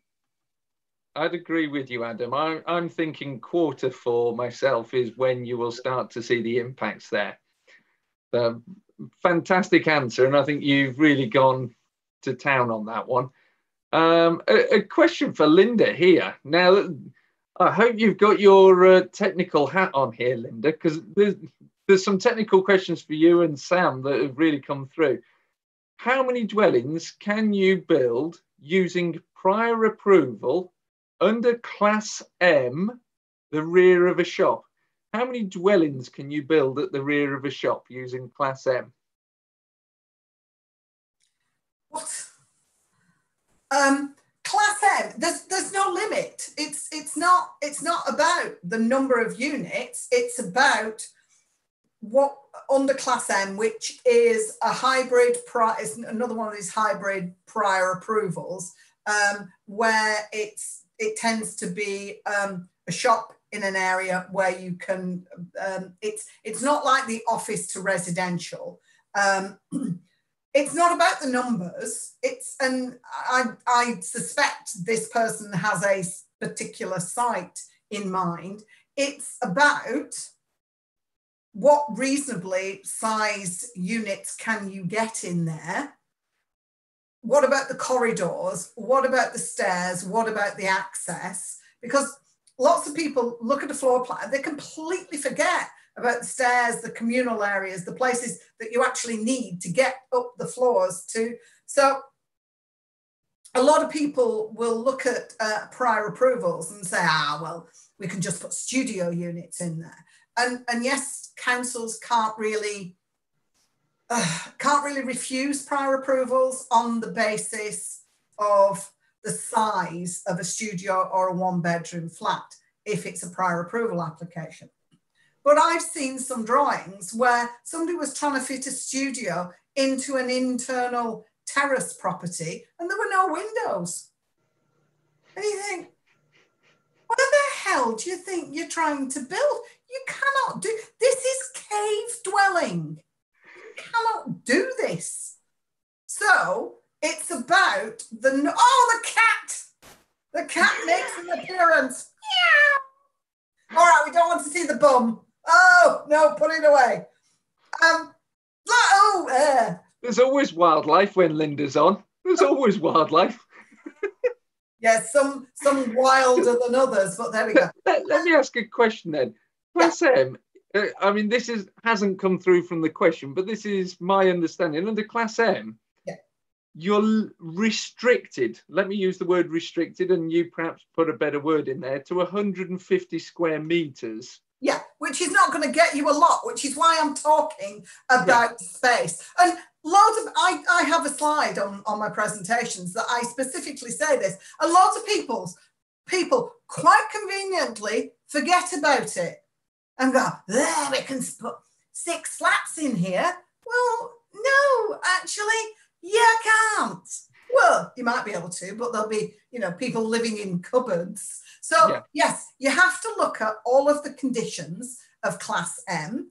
And it literally, it does depend on how much floor space, but be aware that councils can refuse these. You can't do them in primary shopping frontages. So don't think you're going to go and do this kind of thing next door to Marks and Spencer's. Although, quite honestly, the way things are going, Marks and Spencer's might actually be up for sale to do this type of thing with. So, you can't just look at, Class M, I can convert to residential. Read the entire paragraph in the general permitted development order and see, as you've just said, see what the limitations are. Would we call it Class M and S, Linda, if we did that rather than Class M? Sorry?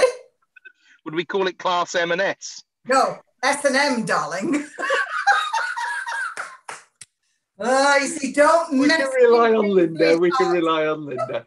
Now, the thing I would say, Linda, is you must have been looking at the Allsops auction catalogue, because in this month's June auction Allsops catalogue, M&S, Buxton, Derbyshire is for sale.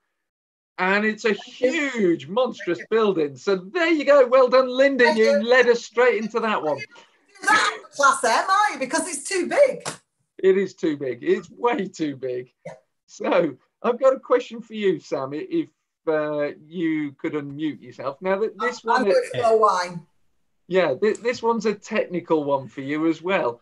This is coming from Srini, and he said he's considering moving his buy-to-let portfolio into an LLP structure, and because he doesn't have a partner, it's going to be a mixed partnership structure. So a limited stop company, the cat from interrupting for a second time. Come on.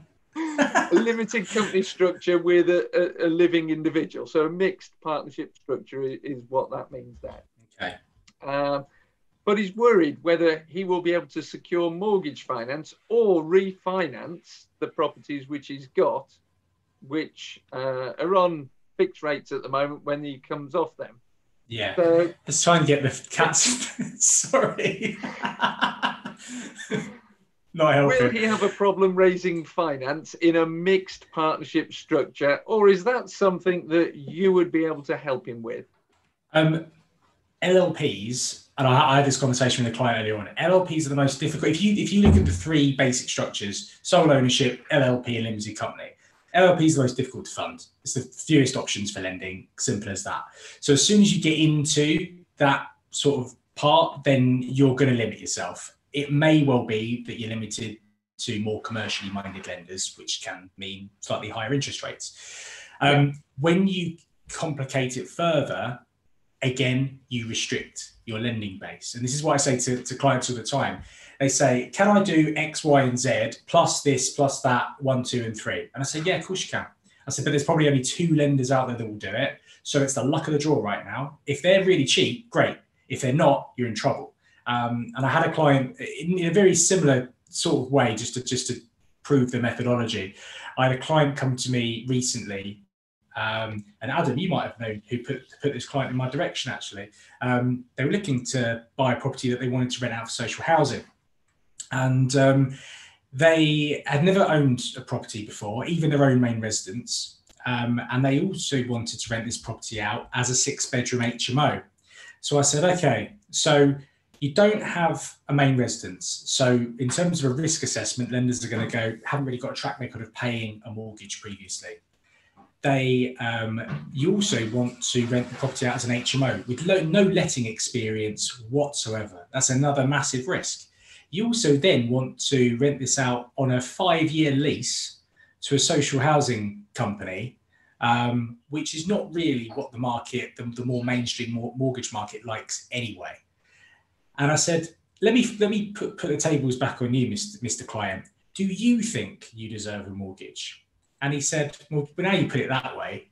And I said, well, there you go then. I said, we've got about 3 lenders that will do that, but it's going to start at around 5.5%, 6%. But actually, I mean, when I said 6%, he sort of buggered off. But actually, looking at the figures on something like that, it still worked and it cash flowed. And once he actually did have 2 years of experience, we could have refinanced him on something better, and then he would have had the asset. So going back to your original question in terms of trickiness of these kinds of things, a lot of people get put off by interest rates because of on the short term. They look at their cash flow, and I know Adam's quite a big fan of this. They look at their monthly cash flow and they want to sack their boss. They want to be financially free. But actually, the interest rate isn't what's stopping you from doing that. It's your inability to think long term and to think actually that money that those properties are generating are not there to pay my electricity bill, and they're not there to pay for me taking the wife out for a dinner. They're there to keep, reinvest, deleverage, that sort of thing. And so that's a mindset thing. So actually going back to your original situation, there's going to be lending available for that situation, 100%. It's whether the interest rate that you're going to be able to achieve on that is conducive to it being a decent deal at the end of the day. And if it is, then actually the interest rate is completely irrelevant. Yeah. Well, that's a great answer. And what I would probably not put a spin on it, but sort of add to what you've just said there, Sam, is if you're considering incorporating the portfolio and you have to go through this stepping stone of the LLP to get to the limited company where the more preferential rates lie and the lower tax bands lie, it might be worth looking at the portfolio now, remortgaging, then taking the LLP step while you're on a 3 to 5 year fix, and then stepping out of it at the other side on the we had a sort of big influx of these type of inquiries when obviously all the announcements were made about the changes in tax a few years ago. And effectively, it's a relatively simple situation for us as brokers. It was a great opportunity to get more clients, actually, because these were things that people weren't used to, which is effectively deleveraging and then re-leveraging. So and sometimes there is a period in between. So effectively, there might even be 2 transactions out of it, depending on how you do it. The one thing that I would say in terms of that particular structure is that I mean, bearing in mind, I'm not a tax advisor, and you know, I'm not qualified to give tax advice. This is just advice that I've been given from various different tax sources, is that actually, at what point, you know, you could actually become a bit of an LLP. You can kind of be imprisoned by the LLP structure if HMRC decides to make changes again in the future. So yes, at the moment, all's well, and you can go through this particular structure, and we can find your finance for each individual part as well. But it's a tricky thing to be looking at long term, because as we know, changes can happen like that, and you could become a prisoner of the LNP. That's what I was trying to say, is, you know, and then you're stuck in that bit where I'm saying, yeah, do you know what? If you can hang on for a few years with a higher interest rate and actually it's okay, that's great. But what if you're trapped there long term, and actually the tax breaks that you were hoping to achieve by, you know, following this structure actually don't then materialize? You're kind of getting hit twice. So yeah, look, it's hard, it's tricky. And often I've seen, I know you guys have sort of been around this industry a lot longer than me, so you've probably seen it even more so, but there often tends to be sometimes situations that are too good to be true, and we see certain bodies going back on what they've said and start weeding out certain people, and that this could be something that happens here. Not saying it will, but it could. Brilliant. Well, I've got a couple of thank yous coming in for you, Sam. Sam says thank you very much. Callie said, you've made her day. The cat intervention was fantastic. She later says, sorry, I'm a sucker for cats. I have enjoyed the other 2 speakers too. So can I just, a quick thing on the cats is that and this just shows how dedicated I am to you, Andrew, is today Mrs. Norris and I actually picked up our 3rd cat, and she's about this big, and she's currently in the other room getting cuddles off of my wife, and I really want to be in there too, but I'm here doing this with you, so just wanted to just show my dedication to the cause, you know. My love for you, sir. My love for you and respect. I'm a dog person. So am I, but you can't really have a dog in flats, can you? So. I'm a dog person. Cats are so indifferent most of the time. I know, that's what I love about them. I want a dog that comes at you and jumps all over you and wags tail. Old English sheepdog. Can't beat it. Loving it. Well, we started. We've got a comment here from Susan for you, Adam, which says she's really enjoyed your insightful thoughts and the summary of the past couple of months. And she would rather listen to you than any of the news channels that are on TV. Could you actually start your own news channel, please, Adam, so you can inspire the population? You're just like I say. You talk the economy up, and you talk in the day, Andrew. Yeah, I'm not. It's very. I think the thing is, I've had some great, really, really good comments over the last few, because I've spent a lot of time and effort into trying to work out what's going on, not out of pure self-interest, just out of raw distrust for the way that the media has generally put a spin on things. And I've tried to share what I found out in a very no-nonsense kind of way, because that's very much my style. And I've had some great comments about it. But the sad thing is, I think if you probably did a poll, you'd probably find that for every one person who enjoyed a truthful summary of really what's going on in the world, there'd be 100 people who prefer to see Sam's little kitten that he's just described, who sounds so cute.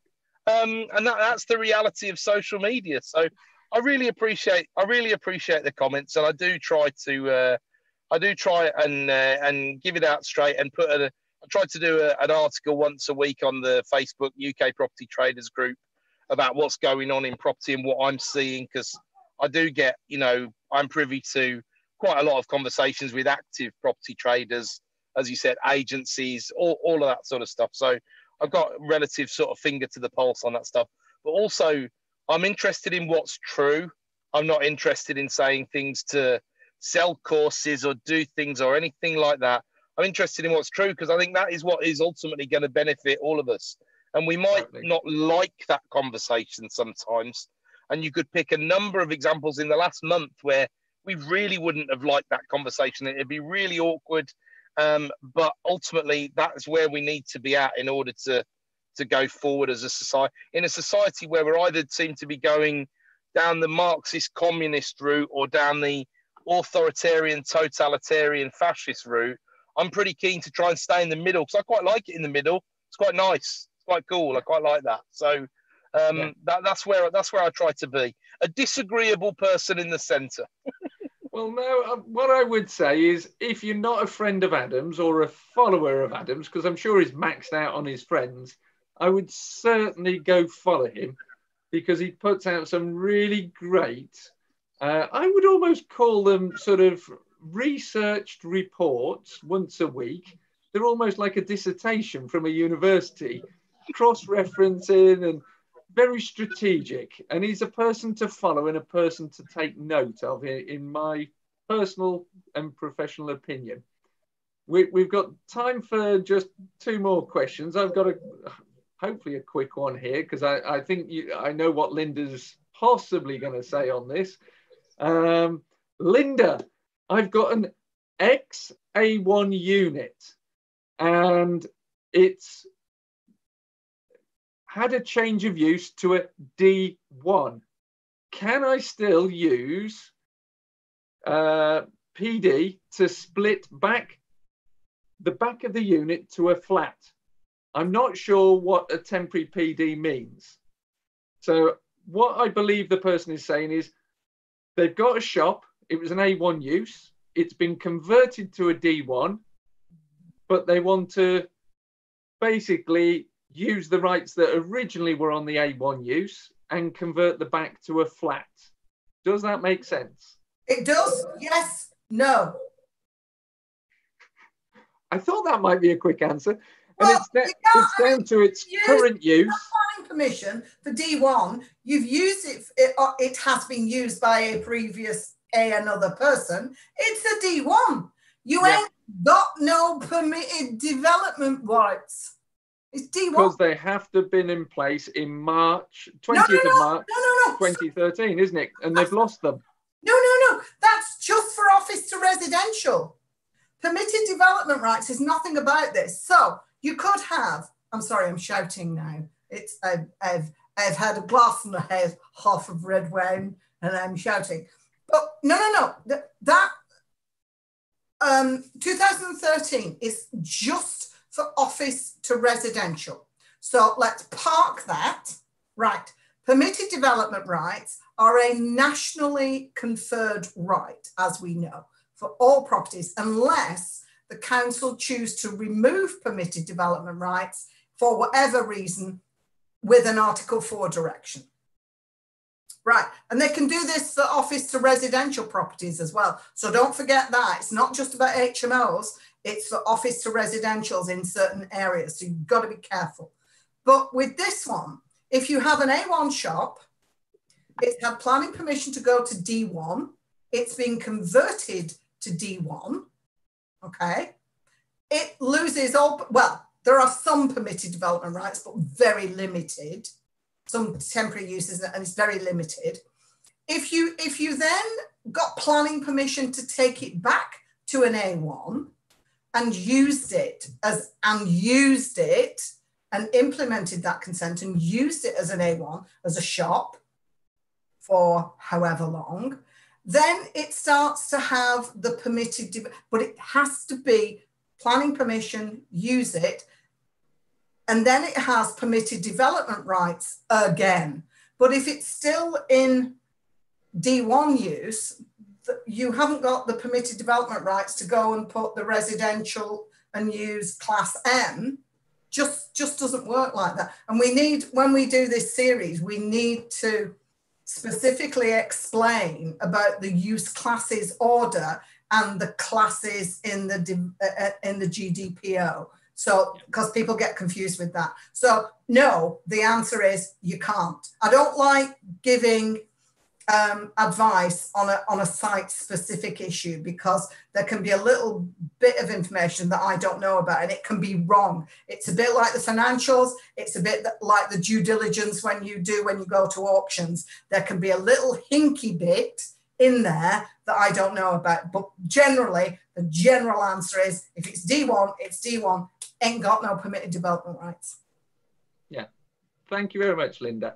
Now, talking due diligence, Adam, do you want to unmute yourself? I believe you are doing a due diligence talk on Wednesday night. Is that right? That's right, yes. So we're running so COVID has taught us one thing about partners in property. We definitely want to have an online event that goes on beyond. When we can get back to face-to-face, we're going to love that. But we definitely want to keep an online event because it's brought all members of our community who stretch from Scotland to Singapore these days. It's brought them together, and we can't do that without the internet. So we're trying to do a themed PIP digital meet once a month. It's on the third Wednesday, which obviously this Wednesday is. And our theme for this month is due diligence. So we've got a member who very sadly is owed over £500,000 by a well-known guru. I won't spoil the surprise, but Ed is going to do what most people don't do and speak very openly and honestly about exactly what he did, why he did it, and what he's learned from it. And I think that's a really brave thing to do, and I applaud him for doing that.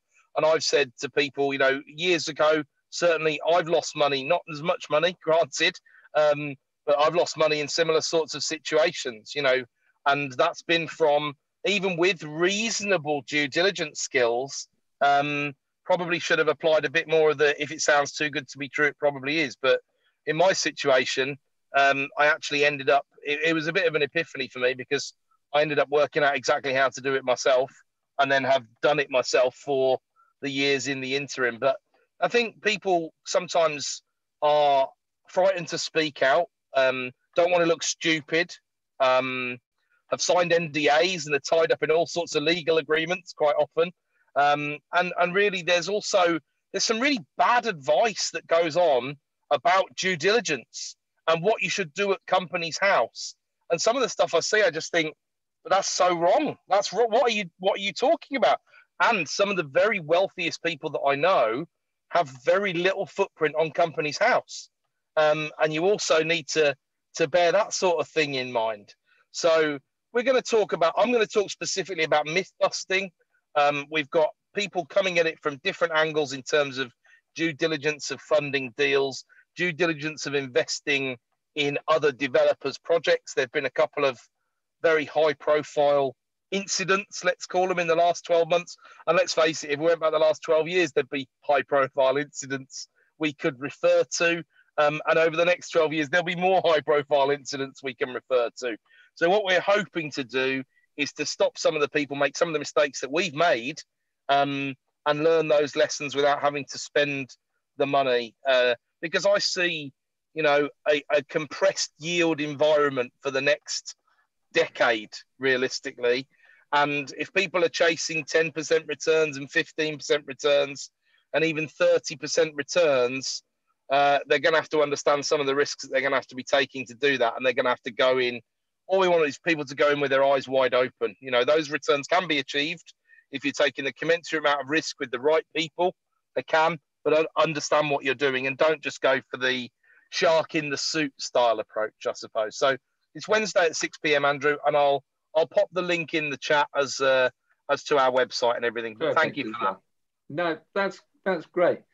Well, I'll follow up with you on that afterwards, because I'm doing something with John Corey and Karen Young, and possibly involve Sam as well in this, regards that particular topic as well, where I've been approached over the last couple of weeks by over a dozen people who've had things go sour on them. And due diligence is a really key topic. And what we're doing is a series on, if you're an investor or if you're a borrower, things that you should be doing. And I think you and I think very alike, and I think there's an area for collaboration there to actually spread that word out there and get it to people and protect the industry and improve the quality of the industry.